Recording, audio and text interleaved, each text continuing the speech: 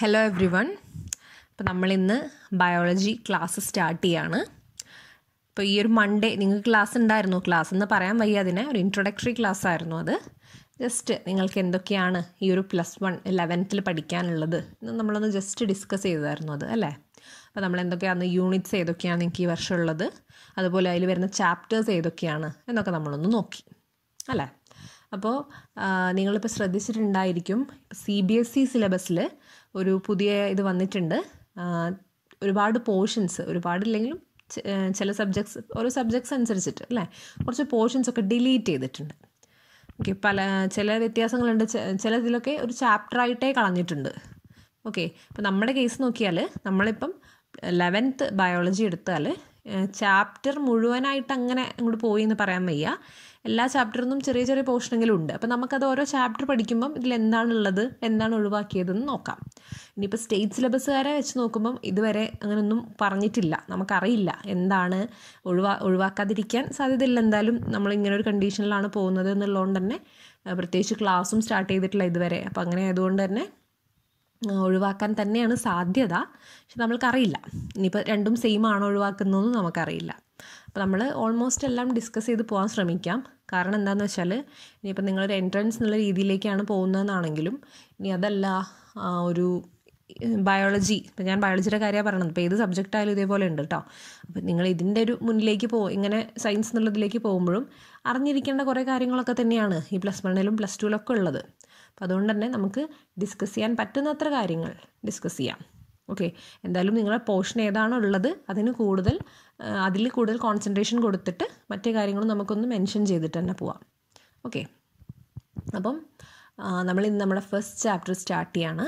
അപ്പോൾ നിങ്ങൾ ഓരോ ചാപ്റ്ററിൻ്റെ മുന്നിലും ജസ്റ്റ് ഒരു എന്താണ്, അതായത് ഇപ്പം ഞാൻ പറഞ്ഞല്ലോ നമ്മളോരോ യൂണിറ്റ്സ് ആണ് അല്ലേ.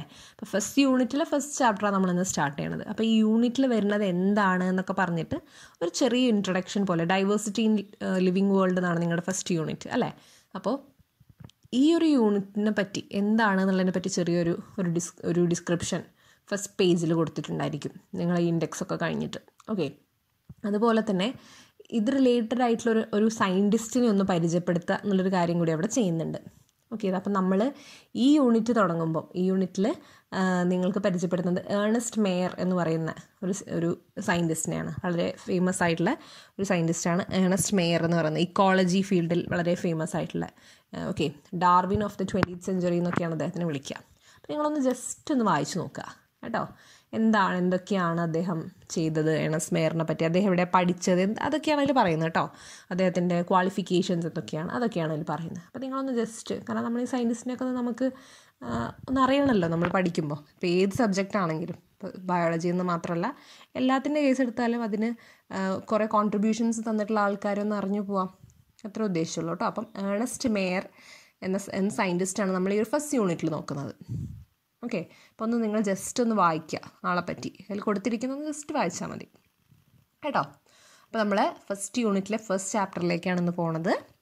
നമ്മുടെ ചാപ്റ്ററാണ് ലിവിങ് വേൾഡ്. ഓക്കെ, അപ്പം ഈ ലിവിങ് വേൾഡ് എന്ന് ഞാൻ കഴിഞ്ഞ ക്ലാസ്സിലെ ഒരു ഇൻട്രൊഡക്ടറി ക്ലാസ് എന്ന് പറഞ്ഞ പോലെ നിങ്ങളുടെ ഒരു +1 ഒരു ഇൻട്രൊഡക്ഷനാണ് ശരിക്കും ഈ ചാപ്റ്റർ ലിവിങ് വേൾഡ് കേട്ടോ. നിങ്ങൾ ഇതുവരെ പഠിച്ചതൊക്കെ തന്നെയാണ് ഓൾമോസ്റ്റ് ഇതിലുള്ളത്.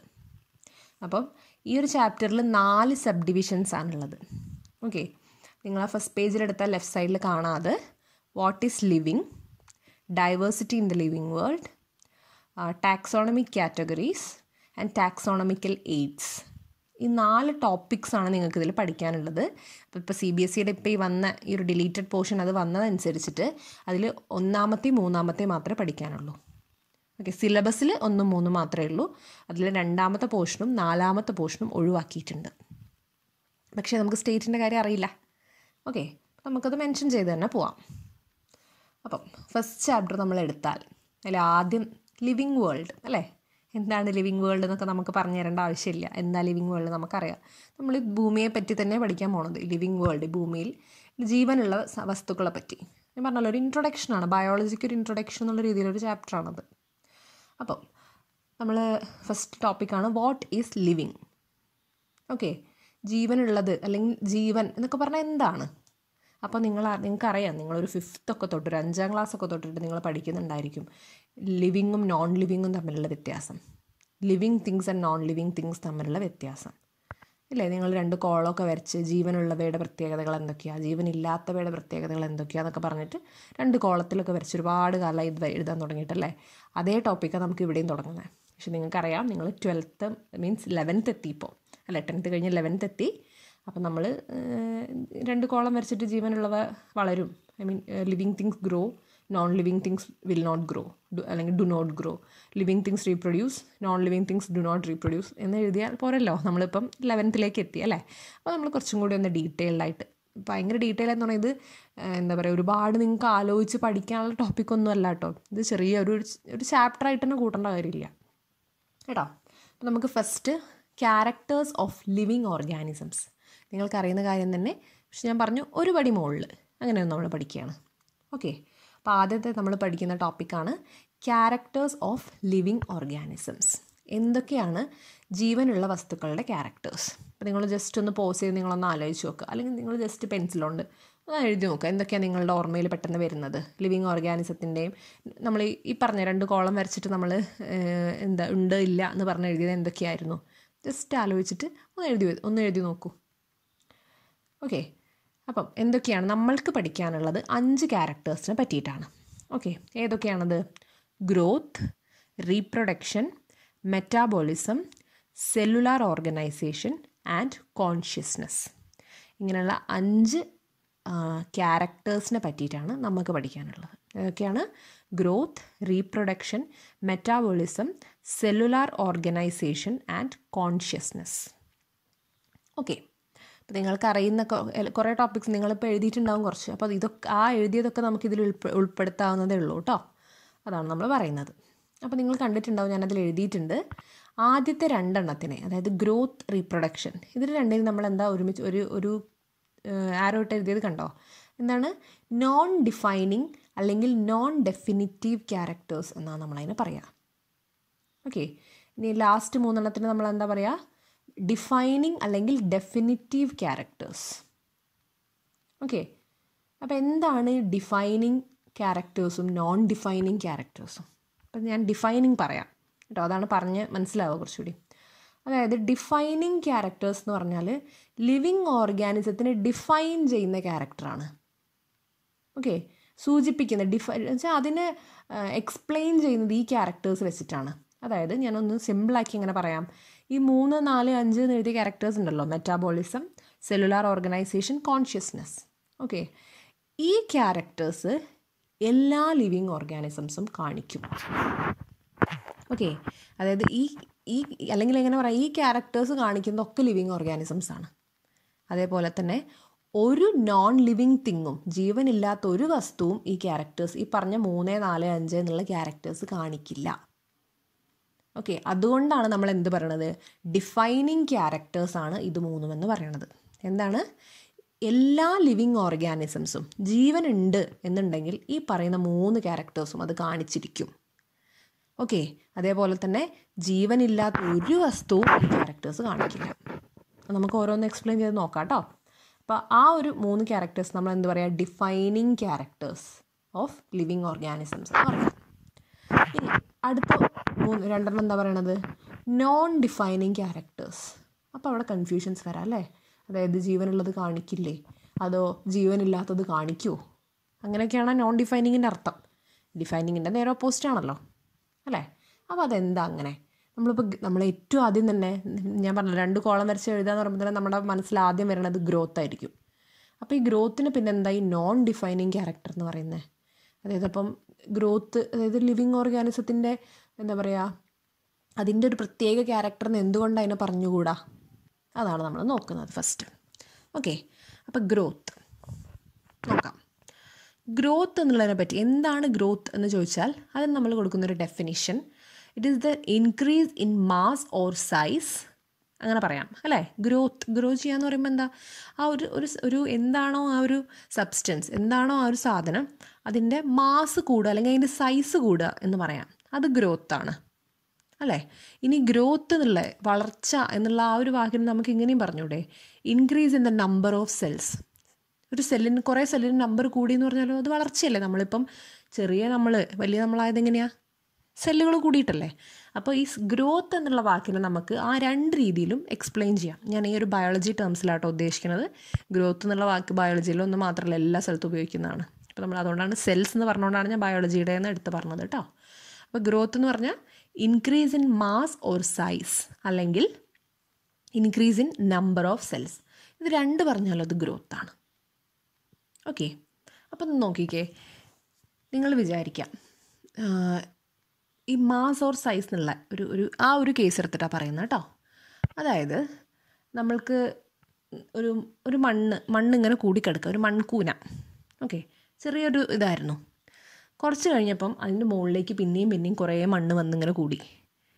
ഓക്കെ, അത് കൂടി അപ്പോൾ എന്താവും? അതിൻ്റെ സൈസ് കൂടും.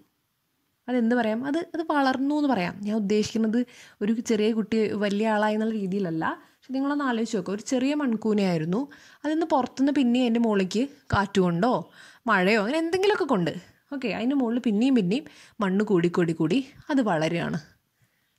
ഓക്കെ, അപ്പോൾ നമ്മൾക്കതിനെ നിങ്ങൾ നോക്കിക്കുക, ഈ ഗ്രോത്തിൻ്റെ നമ്മൾ പറഞ്ഞ ഡെഫിനേഷൻ വെച്ച് നോക്കുമ്പോൾ അത് കറക്റ്റ് അല്ലേ? ഇൻക്രീസ് ഇൻ സൈസ്, അതിൻ്റെ സൈസ് കൂടുതലല്ലേ ചെയ്തത് അല്ലേ? അപ്പം അതുകൊണ്ട് തന്നെ അതുകൊണ്ടാണ് നമ്മൾ പറഞ്ഞത് ഗ്രോത്ത് എന്ന് പറയുന്നത് ഒരു ഡിഫൈനിങ് ക്യാരക്ടർ എന്ന് നമുക്ക് പറയാൻ വയ്യ. As per the definition, increase in mass അല്ലെങ്കിൽ സൈസ് എന്നുള്ള നമ്മൾ പറയുന്ന ഡെഫിനിഷൻ വെച്ച് നോക്കുമ്പോൾ, അല്ലെങ്കിൽ ബയോളജിയിൽ പറയുന്ന ഡെഫിനിഷൻ വെച്ച് നോക്കുമ്പോൾ, ഗ്രോത്ത് എന്ന് പറയുന്നത് ജീവനുള്ളവ മാത്രം കാണിക്കുകയാണെന്ന് നമുക്ക് പറയാൻ വയ്യ. ജീവനില്ലാത്തതും ഒരു ഗ്രോത്ത് അല്ലേ അവിടെ കാണിച്ചത്? അതിൻ്റെ മാസ് അല്ലെങ്കിൽ അതിൻ്റെ സൈസ് കൂട്ടുകയല്ലേ അതവിടെ ചെയ്തത്. അപ്പം അതുകൊണ്ട് തന്നെ നമുക്കതിനൊരു ഡിഫൈനിങ് ക്യാരക്ടർ എന്ന് പറയാൻ വയ്യ. അതായത് ചില നോൺ ലിവിങ് തിങ്സും ഗ്രോ ചെയ്തു എന്ന് നമുക്ക് പറയേണ്ടി വരും. ആസ് പെർ ദ ഡെഫിനിഷൻ, ഗ്രോത്തിന് ഉള്ളൊരു ഡെഫിനിഷൻ വെച്ച് നോക്കുമ്പം നോൺ ലിവിങ് തിങ്സും ഗ്രോ ചെയ്തു എന്ന് പറയാം കേട്ടോ. അതുകൊണ്ടാണ് നമ്മൾക്ക് ഗ്രോത്തിനെ, വളർച്ച എന്ന് പറയുന്നതിനെ നമ്മൾക്കൊരു ഡിഫൈനിങ് ക്യാരക്ടറാണെന്ന് പറയാൻ പറ്റാത്തത്. അപ്പോൾ നമ്മൾ എന്ത് പറയും? Growth is A non defining character of living organism. നമുക്ക് ഇത് തന്നെ എന്ന് നമുക്ക് പറയാൻ പറ്റില്ല. ഓക്കെ, ഇനി നമ്മൾ ഗ്രോത്ത് എന്നുള്ളതിന് നമുക്ക് ചില ടൈപ്സ് ആക്കി തിരിക്കുന്നുണ്ട്. അതാണല്ലോ പറയുന്നത് ഇനി. ഓക്കെ, അപ്പോൾ ഗ്രോത്തിനെ നോക്കിക്കുക, രണ്ടെണ്ണാക്കി തിരിക്കുന്നത് എന്തൊക്കെയാണ്? Determinate ഗ്രോത്തും indeterminate ഗ്രോത്തും. ഡിറ്റർമിനേറ്റ് നമ്മൾ വേറെ പറയാം ലിമിറ്റഡ് ഗ്രോത്ത്. ഇൻഡിറ്റർമിനേറ്റ് നമുക്ക് അൺലിമിറ്റഡ് ഗ്രോത്ത് എന്ന് പറയാം അല്ലേ. ചില ജീവികൾ ഒരു ലിമിറ്റഡ് ആയിരിക്കും ഗ്രോത്ത്. ഇപ്പം നമ്മുടെയൊക്കെ കേസ് എടുത്താൽ അല്ലേ, നമ്മൾ തോന്നിയ പോലെ അങ്ങനെ വളർന്നുകൊണ്ടേയിരിക്കുകയാണോ? അല്ല, ഒരു ലിമിറ്റഡാണ്, ഒരു പ്രായം വരെ അല്ലേ. മിക്കവാറും അനിമൽസ് എടുത്താൽ അതെങ്ങനെയാണ്? ലിമിറ്റഡ് ഗ്രോത്താണ് അല്ലെങ്കിൽ ഡിറ്റർമിനേറ്റ് ഗ്രോത്താണ്. അതൊരു ടൈപ്പ്. പിന്നെ എന്താ പറയുന്നത്? Indeterminate, unlimited ഗ്രോത്താണ്. അങ്ങനെ ഒരു ലിമിറ്റൊന്നുമില്ല, അതങ്ങനെ വളർന്നുകൊണ്ടേയിരിക്കും. അത് നമുക്കറിയാം, പറയുമ്പോഴേ നമുക്കറിയാം. അതിൻ്റെ എക്സാമ്പിൾ എന്താ? പ്ലാന്റ്സ് അല്ലേ. ചെടികളുടെ കേസിൽ ഓൾമോസ്റ്റ് അങ്ങനെയാണ് അല്ലേ, മിക്കവാറും ഇങ്ങനെ വളർന്നുകൊണ്ടേയിരിക്കും. ഓക്കെ, അപ്പോൾ അതാണ് ഒരു ഗ്രോത്തിനെ നമ്മൾ ആദ്യം രണ്ടെണ്ണാക്കി തിരിക്കുന്നത്. നമ്മൾ 3 രീതിയിൽ തരം തിരിക്കാം എന്നാണ് പറയുന്നത്. ആദ്യത്തെ രീതി എന്ന് പറയുന്നത് ഗ്രോത്തിനെ determinate growth and indeterminate growth ആക്കുന്നത്. ഡിറ്റർമിനേറ്റ് എന്ന് പറഞ്ഞാൽ എന്താണ്? ലിമിറ്റഡ് ഗ്രോത്ത് ആയിരിക്കും. ഓക്കെ, ഇൻഡിറ്റർമിനേറ്റ് എന്ന് പറഞ്ഞാൽ അൺലിമിറ്റഡ് ആയിട്ടുള്ള ഗ്രോത്ത് ആയിരിക്കും. അതിന് എക്സാമ്പിൾ പറയുന്നത് ഏതാണ്? ഫസ്റ്റ് ഡിറ്റർമിനേറ്റിൻ്റെ എക്സാമ്പിളാണ് ആനിമൽസ്, ഇൻഡിറ്റർമിനേറ്റിൻ്റെ എക്സാമ്പിളാണ് പ്ലാന്റ്സ്. ഇനി രണ്ടാമത്തെ രീതി എന്ന് പറയുന്നത് എന്താണ്? Growth can be classified as localised growth and diffused growth. Okay, localised growth എന്ന് പറഞ്ഞാൽ എന്താ? വാക്ക് തന്നെ ഉണ്ടല്ലേ, ചില ഏരിയയിൽ മാത്രമാണ് ഗ്രോത്ത് ഉണ്ടാവുള്ളൂ. അതായത് മൊത്തത്തിൽ ഓവറോൾ ആയിട്ടൊരു ഗ്രോത്ത് അല്ല. ചില ഏരിയ, ചില ഭാഗങ്ങൾ, ഇപ്പോൾ ഒരു ജീവി എടുത്താൽ ആ ജീവിയുടെ ചില ഭാഗങ്ങളാണ് വളരുക. ഓക്കെ, ഡിഫ്യൂസ്ഡ് എടുത്താൽ ഒരു ഓവറോൾ ഗ്രോത്ത് ആയിരിക്കും, എല്ലാ ഭാഗങ്ങളിലും ഒരേപോലെ വളർച്ച ഉണ്ടെന്ന് പറയാം. അപ്പം ഏതായിരിക്കും ഇതിൽ നമ്മൾ വരിക? ഞാനവിടെ എഴുതിയിട്ടുണ്ട്, അതുകൊണ്ട് നിങ്ങൾക്ക് മനസ്സിലാവും. പക്ഷേ ഒന്ന് ആലോചിച്ചാൽ അറിയാം അല്ലേ. ഇപ്പം നമ്മൾ കേസ് എടുത്താൽ നമ്മൾക്ക് നമ്മുടെ കൈ മാത്രം വളരുക, കാല് മാത്രം വളരുക എന്നാണ് നടക്കുന്നത്. അല്ല, നമ്മുടെ ശരീരം മൊത്തമാണ് വളരുന്നത് അല്ലേ, എല്ലാ ശരീരഭാഗങ്ങളും വളരുന്നുണ്ട്. അപ്പം അതുകൊണ്ട് തന്നെ നമ്മൾ എന്തായിരിക്കും? ഓവറോൾ ഗ്രോത്ത്, അതായത് ഡിഫ്യൂസ്ഡ് ഗ്രോത്ത് ആണ് കാണിക്കുന്നത്. ഓക്കെ, ഇനി പ്ലാന്റ്സിൻ്റെ കേസ് എടുത്താലോ? പ്ലാന്റ്സിൻ്റെ എല്ലാ ഭാഗവും നമുക്ക് തോന്നും എല്ലാ ഭാഗവും വളരുമെന്ന്. അതാണോ നടക്കുന്നത്? നിങ്ങൾ പഠിച്ചിട്ടുണ്ട് മുന്നേ മെരിസ്റ്റം എന്നൊക്കെ അല്ലേ. അതായത് ഒരു ചെടി എടുത്താൽ അതിൻ്റെ ആ ഒരു സ്റ്റെമ്മിൻ്റെ മുകൾ ഭാഗം അല്ലേ? ഒരു എപ്പിക്കൽ മെരിസ്റ്റം എന്നൊക്കെ നിങ്ങൾ പഠിച്ചിട്ടുണ്ടായിരിക്കും. അപ്പോൾ അതിൻ്റെ ആ ഒരു ടിപ്പാണ് വളരുന്നത്. ഇനി റൂട്ട് എടുത്താൽ അതിൻ്റെ ടിപ്പാണ് വളരുന്നത്, അല്ലേ? റൂട്ട് ടിപ്പ്, ഷൂട്ട് ടിപ്പ് അതൊക്കെയാണ് വളരുന്നത്. അപ്പോൾ ചില ലോക്കലൈസ്ഡ് ആണ്, എല്ലായിടത്തും കൂടി പരന്നങ്ങട് ഗ്രോത്ത് കാണിക്കുകയല്ല ചെയ്യുക, ചില ഭാഗങ്ങളാണ് ഗ്രോത്ത് കാണിക്കുന്നത്. ഓക്കെ, അപ്പം അതാണ് ആ പറഞ്ഞ രണ്ടാമത്തെ ടൈപ്പ് ക്ലാസിഫിക്കേഷനാണ് നമ്മൾ പറഞ്ഞത്. Growth can be classified as localised and diffused. Localised എന്ന് പറഞ്ഞാൽ ചില ഏരിയ മാത്രം. ഓക്കെ, അതിന് എക്സാമ്പിളാണ് പ്ലാന്റ്സ്. ഇനി ഡിഫ്യൂസ്ഡ് എന്ന് പറഞ്ഞാൽ ഓവറോൾ ഗ്രോത്ത് ആണ്. അതിന് എക്സാമ്പിളാണ് ആനിമൽസ്. ഓക്കെ, ഇനി മൂന്നാമത്തെ ടൈപ്പാണ് growth can be classified as intrinsic and extrinsic growth. Intrinsic എന്നുള്ള ടൈപ്പും ഉണ്ട്, എക്സ്ട്രിൻസിക് എന്നുണ്ട്. അപ്പോൾ ആ വാക്കിനെ നമുക്കൊന്ന് ഇൻട്രിൻസിക് എക്സ്ട്രിൻസിക് എന്ന് പറയുമ്പോൾ കുറച്ചുകൂടി വലിയ വാക്കായി അല്ലേ? സിമ്പിളാക്കി പറഞ്ഞാൽ ഇൻട്രിൻസിക് എന്ന് പറഞ്ഞാൽ ഇൻറ്റേർണൽ, എക്സ്ട്രിൻസിക് എന്ന് പറഞ്ഞാൽ എക്സ്റ്റേണൽ. അതറിയാലോ, ഇൻറ്റേർണൽ പറഞ്ഞാൽ ഉള്ളിൽ നിന്ന്, എക്സ്റ്റേണൽ എന്ന് പറഞ്ഞാൽ പുറമേ മാത്രം. അപ്പോൾ തന്നെ ഞാൻ നേരത്തെ പറഞ്ഞ മൺകൂനയുടെ കാര്യം വന്നു. അതിൽ വല്ല ഉള്ളിൽ നിന്നുള്ള വളർച്ചയാണോ? അതിൽ അല്ല. അവിടെ എന്തേ ഉള്ളൂ? പുറത്ത് നിന്നിങ്ങനെ മണ്ണ് കൂടുക. അപ്പോൾ ഒരു എക്സ്റ്റേണൽ ഗ്രോത്ത് മാത്രമേ അത് കാണിക്കുന്നുള്ളൂ, അല്ലേ? അപ്പോൾ ഗ്രോത്തിൽ എക്സ്ട്രിൻസിക് എന്ന് പറയുമ്പോഴാണ് നോൺ ലിവിങ് തിങ്സിൻ്റെ കാര്യം വരുന്നത്. ഓക്കെ, അതായത് ഉള്ളിൽ നിന്ന്, നമ്മുടെയൊക്കെ എങ്ങനെയാണ്, നമ്മുടെ ഉള്ളിൽ നിന്നല്ലേ വളർച്ച വരണം. നമ്മുടെ ശരീരത്തിൻ്റെ പുറത്തേക്ക് എന്തെങ്കിലും സാധനം ഇങ്ങനെ വന്ന് കൂടി നമ്മൾ വലുപ്പം വയ്ക്കുകയല്ലല്ലോ ചെയ്യണത്, അല്ലെങ്കിൽ നമ്മൾ നീളോ തടിയോ ഒന്നും അങ്ങനെയല്ലല്ലോ. നമ്മുടെ ഉള്ളിൽ നിന്നാണ് വളർച്ച, അല്ലേ? ഫ്രം ഇൻസൈഡാണ്. അപ്പോൾ ഇൻറ്റേർണൽ ഗ്രോത്ത് എന്ന് പറയുന്നതാണ് ലിവിങ് തിങ്സ് കാണിക്കുന്നത്. എക്സ്റ്റേണൽ ഗ്രോത്ത് എന്ന് പറയുന്നത്, പുറമേ ഒരു എക്സ്ട്രിൻസിക് ഗ്രോത്ത് കാണിക്കുന്നത് നോൺ ലിവിങ് തിങ്സ് ആണ്. ഓക്കെ, അപ്പോൾ നമുക്ക് ഇങ്ങനെ വേണേൽ പറയാം, അല്ലേ? ഇൻറ്റേർണൽ ഗ്രോത്ത് എന്ന് പറയുന്നത് ലിവിങ് തിങ്സിൻ്റെ ഒരു ഡിഫൈനിങ് ക്യാരക്ടറാണ്, അല്ലേ? ഇൻറ്റേർണൽ ഗ്രോത്ത് അല്ലെങ്കിൽ ഇൻട്രിൻസിക് ഗ്രോത്ത് എന്ന് പറയുന്നത് ലിവിങ് തിങ്സിൻ്റെ ഒരു ഡിഫൈനിങ് ക്യാരക്ടറാണ്, അല്ലേ? കാരണം ഇൻട്രിൻസിക് ഗ്രോത്ത് എന്ന് പറയുന്നത് നോൺ ലിവിങ് തിങ്സ് കാണിക്കുന്നില്ല. അതേസമയത്ത് എക്സ്ട്രിൻസിക് ഗ്രോത്ത് എന്ന് പറഞ്ഞാൽ അത് കാണിക്കുന്നത് നോൺ ലിവിങ് തിങ്സ് ആണ്. അപ്പോൾ എക്സ്ട്രിൻസിക് ഗ്രോത്ത് ഉള്ളതുകൊണ്ടാണ്, അങ്ങനെ ഒരു ഗ്രോത്തിൻ്റെ കാര്യം കൂടി നമ്മൾക്ക് പറയണം എന്നുള്ളതുകൊണ്ടാണ് ഗ്രോത്ത് എന്നുള്ള ആ ഒരു ക്യാരക്ടറിനെ നമ്മൾക്കൊരു ഡിഫൈനിങ് ക്യാരക്ടറാണെന്ന് പറയാൻ പറ്റാത്തത്. ഓക്കെ, അപ്പോൾ നിങ്ങൾക്ക് മനസ്സിലായിട്ടുണ്ട് ഞാൻ വിശ്വസിക്കുന്നു. അപ്പം നിങ്ങൾ എന്ത് ചെയ്യണമെന്ന് വെച്ചാൽ ഓരോ ടോപ്പിക്സ് കഴിഞ്ഞിട്ട് നോട്ടുകൾ എഴുതുക.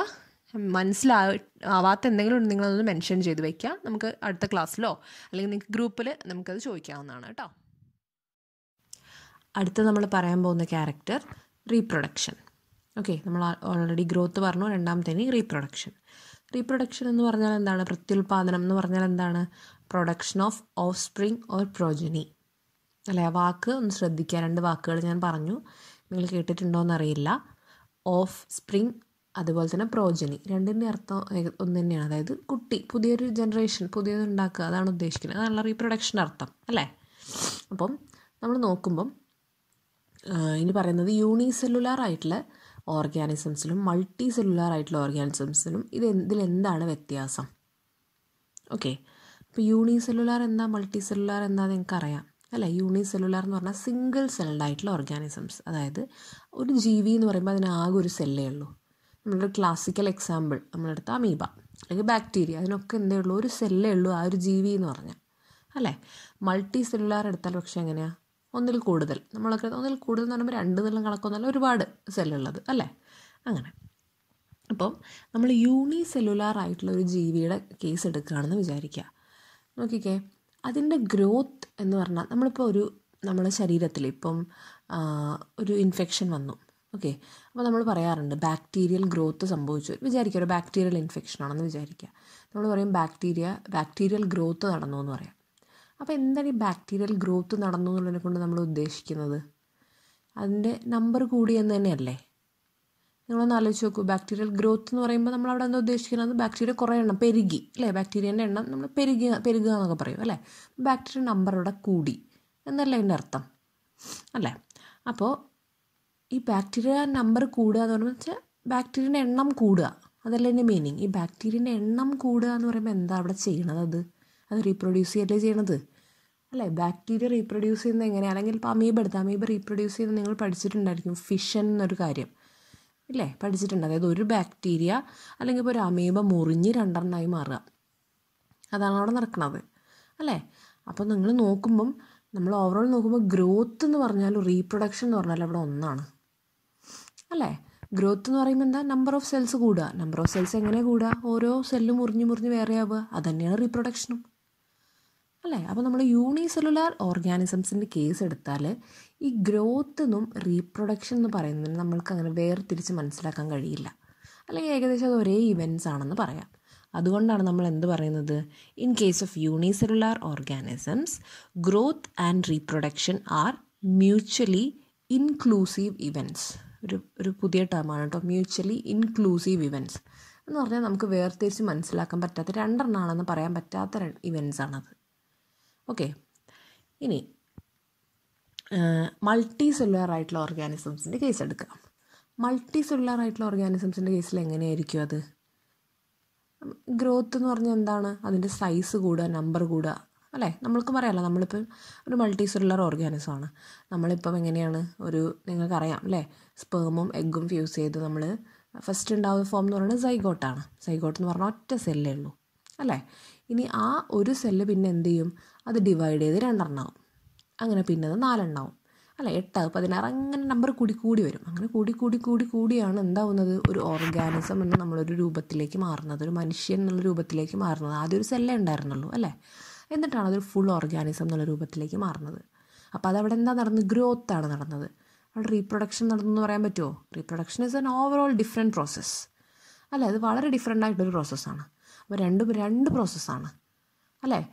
ഇത് ഗ്രോ ചെയ്യുക എന്ന് പറയുന്നതും റീപ്രൊഡ്യൂസ് ചെയ്യുക എന്ന് പറയുന്നത് നമുക്ക് ഒരു രീതിയിലും കമ്പയർ ചെയ്യാൻ പറ്റില്ല.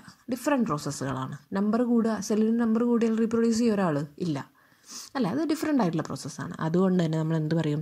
In multi cellular organisms growth and reproduction R mutually exclusive events.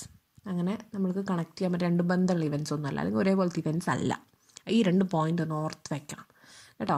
നിങ്ങൾ ചോദിക്കാറുണ്ട്, Y in case of unicellular organisms growth and reproduction R mutually inclusive events, എന്തുകൊണ്ടാണ്? അല്ലെങ്കിൽ നമ്മുടെ മൾട്ടി സെല്ലുലാറിൻ്റെ കേസിൽ growth and റീപ്രൊഡക്ഷനെ mutually exclusive events എന്തുകൊണ്ട് പറയുന്നു? ഓക്കെ, അപ്പോൾ നമുക്ക് എളുപ്പത്തിൽ അതിൻ്റെ ഉത്തരം പറയാം. എന്താണ്? മറ്റേതിൻ്റെ കേസിൽ രണ്ടും സെയിം തന്നെയാണ്, നമുക്ക് വ്യത്യാസം അറിയില്ല. അതിൻ്റെ ഗ്രോത്ത് എന്ന് പറഞ്ഞാൽ അതായത് നമ്പർ കൂടുകയാണ്. ഓക്കെ, ആ ഓർഗാനിസത്തിൻ്റെ ഗ്രോത്ത് എന്നവിടെ ഉദ്ദേശിക്കുന്നത് അതിൻ്റെ നമ്പർ കൂടുന്നതിനാണ്. ആ നമ്പർ കൂടുക എന്ന് പറയുന്നത് റീപ്രൊഡക്ഷൻ തന്നെയാണ്. സെയിമാണ് ഇവൻറ്റ്സ്, രണ്ടും സെയിമാണ്. ഓക്കെ, അപ്പോൾ ഇതാണ് റീപ്രൊഡക്ഷൻ്റെ കാര്യം പറയാനുള്ളത് ഒരു കാര്യം. ഇനി നമുക്കറിയുന്ന ഒരേ കാര്യം, റീപ്രൊഡക്ഷൻ എന്ന് പറയുമ്പോൾ എന്താ? 2 ടൈപ്പ് ഉണ്ട്, സെക്ഷൽ ടൈപ്പും ഉണ്ട്, അസെക്ഷലും ഉണ്ട്, അല്ലേ? അപ്പോൾ അസെക്ഷൽ എന്ന് പറഞ്ഞാൽ എന്താ? രണ്ടും തമ്മിലുള്ള ബേസിക് ഡിഫറൻസ് എന്താ? നിങ്ങളതൊക്കെ പഠിച്ച കാര്യമാണ് കേട്ടോ. സെക്ഷൽ റീപ്രൊഡക്ഷനും സെക്ഷൽ റീപ്രൊഡക്ഷനും തമ്മിലുള്ള വ്യത്യാസം എന്താ? അസെക്ഷൽ എന്ന് പറയുമ്പോൾ അതിൽ സിംഗിൾ പാരൻ്റേ ഉണ്ടായിരിക്കുള്ളൂ, അല്ലേ? നമ്മളിപ്പോൾ ഈ അമീബേൻ്റെ കേസ് തന്നെ എടുക്കുക. ഒരു അമീബ മുറിഞ്ഞ് 2 എണ്ണം ആവണു, അല്ലേ? അവിടെ ഒരു അമീബയെന്നാണ് 2 എണ്ണം ഉണ്ടാവുന്നത്. അവിടെ വേറൊരു അമീബ അതിനോട് വന്നിട്ട് എന്താ പറയുക, നമ്മളിപ്പോൾ ഹ്യൂമൻസിൻ്റെ കേസ് ഒന്നും എടുക്കണ പോലെ ഒരു ആൺ പെൺ അങ്ങനെയൊന്നുമില്ല, അല്ലേ? ഒറ്റ പാരൻ്റേ ഉള്ളൂ. ഒരു അമീബ മുറിഞ്ഞ് 2ആയി മാറുന്നു, ഒറ്റ സിംഗിൾ പാരൻ്റേ അവിടെ വരുന്നുള്ളൂ. ഓക്കെ, അതാണ് അസെക്ഷൽ റീപ്രൊഡക്ഷൻ. ഇനി സെക്ഷൽ റീപ്രൊഡക്ഷൻ എന്ന് പറയുമ്പോൾ 2 പാരൻസ് ഉണ്ട്. നമ്മളിപ്പോൾ ഹ്യൂമൻ്റെ കേസ് എടുക്കാം, അല്ലെങ്കിൽ നമ്മൾ കുറച്ച് വലിയതായിട്ടുള്ള ആനയോ ഡോഗ്, ക്യാറ്റ് ഏതെടുത്താലും അല്ല, 2 പാരൻസ് ഇൻവോൾവ് ആണ്. നമുക്കതിനെ മെയിൽ ഫീമെയിലിന് നെയിം ചെയ്യാം, അല്ലേ? അപ്പോൾ അതാണ് റീപ്രൊഡക്ഷനിൽ വരുന്ന 2 ടൈപ്പ് എന്ന് പറയുന്നത്. ഇനി നമ്മൾ അസെക്ഷൽ റീപ്രൊഡക്ഷൻ നിങ്ങൾ കുറേ എക്സാമ്പിൾസൊക്കെ നിങ്ങൾ പഠിച്ചിട്ടുണ്ടായിരിക്കും. ഇത് തന്നെ നമുക്ക് പറയാം, അല്ലേ? ഫിഷൻ തന്നെ പറയാം, മുറിഞ്ഞു പോവുകയാണ് എന്നുള്ളത്. ബൈനറി ഫിഷൻ എന്ന് പറയും അതിന്. അതുപോലെ പിന്നെ നിങ്ങൾ പഠിച്ചിട്ടുണ്ടായിരിക്കും ബഡ്ഡിങ് ഉണ്ട്, അല്ലേ? ഈസ്റ്റിലും ഒക്കെ കാണുന്ന ബഡ്ഡിങ് എന്ന് പറയുന്ന ഒരു പ്രോസസ്സുണ്ട്. പിന്നെ റീജനറേഷൻ ഉണ്ട്, spore formation, vegetative propagation, fragmentation. ഇതൊക്കെ എന്താണ്? ഈ പറയുന്ന അസെക്ഷൽ റീപ്രൊഡക്ഷൻ്റെ ടൈപ്സാണ്. അതൊന്നും നമുക്കതൊന്നും പഠിക്കാനില്ല, ഇവിടെ ജസ്റ്റ് മെൻഷൻ ചെയ്ത് പോകാനേ ഉള്ളൂ കേട്ടോ. അതുകൊണ്ട് ഞാൻ പറയണത്. പിന്നെ ഇതൊക്കെ നിങ്ങൾ ചെറിയ രീതിയിലൊക്കെ മുന്നേ പഠിച്ചിട്ടുമുണ്ട്, അല്ലേ? ഇനി നമ്മൾ നമ്മുടെ പോയിന്റിലേക്ക് നമ്മൾ വരികയാണ്. നമ്മൾ പറയുകയാണ് റീപ്രൊഡക്ഷൻ എന്ന് പറയുന്നത് ലിവിങ് ഓർഗാനിസത്തിൻ്റെ, അതായത് ജീവനുള്ള വസ്തുക്കളുടെ ഒരു ഡിഫൈനിങ് ഫാക്ടർ അല്ല. അപ്പോൾ എന്താണ്? നമ്മളിപ്പോൾ ഗ്രോത്തിൻ്റെ കേസിൽ പറഞ്ഞു നോൺ ലിവിങ് ആയിട്ടുള്ളത്. ഇതിപ്പോൾ നമ്മൾ മണ്ണിൻ്റെ കാര്യം പറഞ്ഞല്ലോ, അതും നമ്മൾ ഗ്രോ ചെയ്യാമെന്ന് നമുക്ക് പറയാം. അതായത് നമ്മൾ ഒരു ജനറലി പറയുമ്പം നോൺ ലിവിങ് തിങ്സും ഗ്രോ ചെയ്യുന്നുണ്ട് എന്ന് നമുക്ക് പറയാൻ പറ്റും. ഓക്കെ, അപ്പോൾ ഈ കാര്യം ഇവിടെ എടുത്താൽ, റീപ്രൊഡക്ഷൻ്റെ കേസിലെടുത്താൽ നോൺ ലിവിങ് തിങ്സ് റീപ്രൊഡ്യൂസ് ചെയ്യുന്നുണ്ടെന്ന് പറയാൻ പറ്റുമോ? നമ്മൾ അവിടെ പോയിട്ട് ഇപ്പോൾ ഒരു കല്ലിന് രണ്ടാവണമെന്നുണ്ടെങ്കിൽ നമ്മൾ പോയി മുറിച്ച് കൊടുക്കണം. മീൻസ് ആ ഒരു ഫോഴ്സ് നമ്മൾ എക്സ്ട്രാ കൊടുക്കണം. അപ്പോൾ എന്നാലും 2 കല്ലായി എന്ന് പറയാൻ പറ്റുമോ? അത് മുറിയാണ് ചെയ്തത് അല്ലേ? അങ്ങനെ പറയാൻ വയ്യ. എപ്പോഴും ഒരു എന്താ പറയുക, ഒരു അമീബ മുറിഞ്ഞ് 2 ആവാന്ന് പറഞ്ഞാൽ 2ഉം പഴയ അമീബേൻ്റെ ഫുൾ ക്യാരക്ടർ ഉണ്ടായിരിക്കും. ഇതൊരു കല്ല് മുറിഞ്ഞ് 2 ആകുമ്പോൾ ഒരിക്കലും ഒരു കംപ്ലീറ്റ് കല്ലിൻ്റെ ക്യാരക്ടർ ആ 2 കഷ്ണം കല്ലിലുണ്ടാവില്ലല്ലോ, ഇല്ല. അപ്പോൾ എങ്ങനെയാണ് നോൺ ലിവിങ് ആയ സാധനങ്ങൾ റീപ്രൊഡ്യൂസ് ചെയ്യുന്നു എന്നാണ് അവിടെ പറയുന്നത്? അല്ല, നോൺ ലിവിങ് ആയ സാധനങ്ങൾക്കൊന്നും റീപ്രൊഡ്യൂസ് ചെയ്യാൻ കഴിയില്ല. പക്ഷേ അതേ സമയത്ത് ചില ലിവിങ് ആയത്, അതായത് ജീവനുള്ള സാധനങ്ങൾക്ക് റീപ്രൊഡക്ഷൻ്റെ കപ്പാസിറ്റി ഉണ്ടാവില്ല. നമ്മൾക്ക് നോർമലി ആലോചിച്ചാൽ അറിയാം അല്ലേ? ഇപ്പോൾ മനുഷ്യന്മാരുടെ കേസ് തന്നെ റീപ്രൊഡ്യൂസ് ചെയ്യാത്ത ആളുകളില്ലേ? ആ റീപ്രൊഡക്റ്റീവ് കപ്പാസിറ്റി ഇല്ലാത്ത ആളുകളില്ലേ? ഉണ്ട് അല്ലേ? അപ്പോൾ അതുകൊണ്ട് തന്നെ എന്താ പറയണത്, അതായത് ജീവനുള്ള വസ്തുക്കൾക്കും റീപ്രൊഡക്ഷൻ അതായത് ജീവനുള്ള എല്ലാ വസ്തുക്കളും റീപ്രൊഡ്യൂസ് ചെയ്യണമെന്നില്ല. അപ്പോൾ നമുക്കൊരു ക്യാരക്ടറായി പറയാൻ വയ്യ. നമ്മൾ പറയാണ് ഇന്ന ഗ്രോത്ത് കാണിക്കുന്ന എല്ലാം, ഗ്രോത്ത് എന്ന് പറയുന്നൊരു ക്യാരക്ടർ കാണിക്കുന്നതെല്ലാം ജീവനുള്ളവയായിരിക്കും എന്ന് പറഞ്ഞാൽ അത് ശരിയാവില്ല. കാരണം അവിടെ മൺകൂനയ്ക്ക് ജീവനില്ല അല്ലേ? ഇനി അതേ കേസ് റീപ്രൊഡക്ഷൻ എടുത്താൽ ജീവനുള്ള വസ്തുക്കളെല്ലാം റീപ്രൊഡ്യൂസ് ചെയ്യും എന്ന് നമുക്ക് പറയാൻ പറ്റുമോ? പറ്റില്ല. കാരണം എന്താ? നമുക്കറിയാം റീപ്രൊഡ്യൂസ് ചെയ്യാത്ത എന്നാൽ ജീവനുള്ള വസ്തുക്കളെ നമുക്കറിയാം. ഓക്കെ, അപ്പം അതിന് എക്സാമ്പിൾസാണ് നമ്മൾ നോക്കുന്നത് കേട്ടോ. ഏതൊക്കെയാണ്? ഹ്യൂമൻ കപ്പിൾ അല്ല, ഞാനിപ്പോൾ പറഞ്ഞു റീപ്രൊഡ്യൂസ് ചെയ്യാൻ കഴിവില്ലാത്ത ആളുകളുണ്ടായിരിക്കും. പിന്നെ പറയുന്നതാണ് വർക്കർ ബീ, അതായത് നമ്മളിപ്പോൾ ഒരു ഹണി ബീ കോളനി എടുത്താൽ, നമ്മൾ തേനീച്ച കൂടുണ്ടല്ലോ, തേനീച്ചൻ്റെ കോളനി ഉണ്ടല്ലോ, ഒരുപാട് തേനീച്ചകളുണ്ടായിരിക്കും അല്ലെ, ലക്ഷക്കണക്കിന് തേനീച്ചകളുണ്ടായിരിക്കും ഒരു ഇതിൽ തന്നെ. നിങ്ങൾ കണ്ടിട്ടുണ്ടാവും അല്ലേ? ഹണി ബീൻ്റെ ഈ തേനീച്ചക്കൂട് കണ്ടിട്ടുണ്ടായിരിക്കും. അപ്പോൾ അതിൽ ലക്ഷക്കണക്കിന് ഉണ്ടായിരിക്കും. അപ്പോൾ അതിൽ 3 ടൈപ്പ് ഹണി ബീസാണ് ഉണ്ടാവുക. ഒരു കൂട്ടിൽ 3 ടൈപ്പാണ് ഉണ്ടാവുക. ക്വീൻ ബീ ഉണ്ടായിരിക്കും, വർക്കർ ബീസ് ഉണ്ടായിരിക്കും, ഡ്രോൺസ് ഉണ്ടായിരിക്കും. DRONE കേട്ടോ. ഇങ്ങനെ 3 ടൈപ്പ് ഹണി ബീസ് ഉണ്ട് ഒരു കൂട്ടിൽ തന്നെ, ഒരു ഹണി ബീൻ്റെ ഹൈവിൽ തന്നെ. ബീ ഹൈവ് എന്നാണ് പറയുക കേട്ടോ. അപ്പോൾ ഒരു ബീ ഹൈവിൽ തന്നെ 3 ടൈപ്പ് ഉണ്ടായിരിക്കും. അതിൽ ക്വീൻ എന്ന് പറയണത് റീപ്രൊഡക്ഷൻ കപ്പാസിറ്റി ഉള്ളതാണ്, ഡ്രോൺ എന്ന് പറയുന്നതിനും റീപ്രൊഡക്റ്റീവ് കപ്പാസിറ്റി ഉള്ളതാണ്. പക്ഷേ അതിലുള്ള വർക്കർ ബീസ് എന്ന് പറയുന്ന കാറ്റഗറിക്ക് റീപ്രൊഡക്റ്റീവ് കപ്പാസിറ്റി ഇല്ല. എന്ന് വെച്ചാൽ വർക്കർ ബീസ് ആക്റ്റീവ് അല്ലേ, ജീവനുള്ളവയല്ലേ. ഏറ്റവും കൂടുതൽ ഈ എന്താ പറയുക, ബീ ഹൈവിന് വേണ്ടി പണിയെടുക്കുന്ന വർക്കർ ബീസ്. എൻ്റെ പേരിനെ കണ്ടില്ല, വർക്ക് ചെയ്യുന്ന ആൾക്കാരാണ്. ഓക്കെ, അപ്പം ഈ വർക്കർ ബീസ് എന്ന് പറയുന്നത് നല്ല ആക്റ്റീവായിട്ട് വർക്ക് ചെയ്യുന്ന ആൾക്കാരാണ്. അതായത് ജീവനുണ്ട് അതിന്, പക്ഷെ അത് റീപ്രൊഡ്യൂസ് ചെയ്യില്ല. ഇനി 3ാമത്തെ എക്സാമ്പിൾ പറയണത് എന്താ? MULE മ്യൂൾ എന്ന് പറഞ്ഞാൽ നമ്മൾ മലയാളത്തിൽ കോവർ കഴുത എന്ന് പറയും. അതായത് ആൺകഴുതയും പെൺകുതിരയും തമ്മിൽ അതിൻ്റെ കുട്ടി. സാധാരണ കഴുത ആൺകഴുത പെൺകഴുത, അല്ലെങ്കിൽ ആൺകുതിര പെൺകുതിര. അതിന് പകരം ആൺകഴുതയും പെൺകുതിരയും തമ്മിൽ എന്താ പറയുക, അവരുടെ റീപ്രൊഡക്ഷൻ വഴി ഉണ്ടാണ് അതിൻ്റെ എഗ്ഗും സ്പെർമും ഫെർട്ടിലൈസ് ചെയ്ത് എന്താ പറയുക കുട്ടി ഉണ്ടാവുക.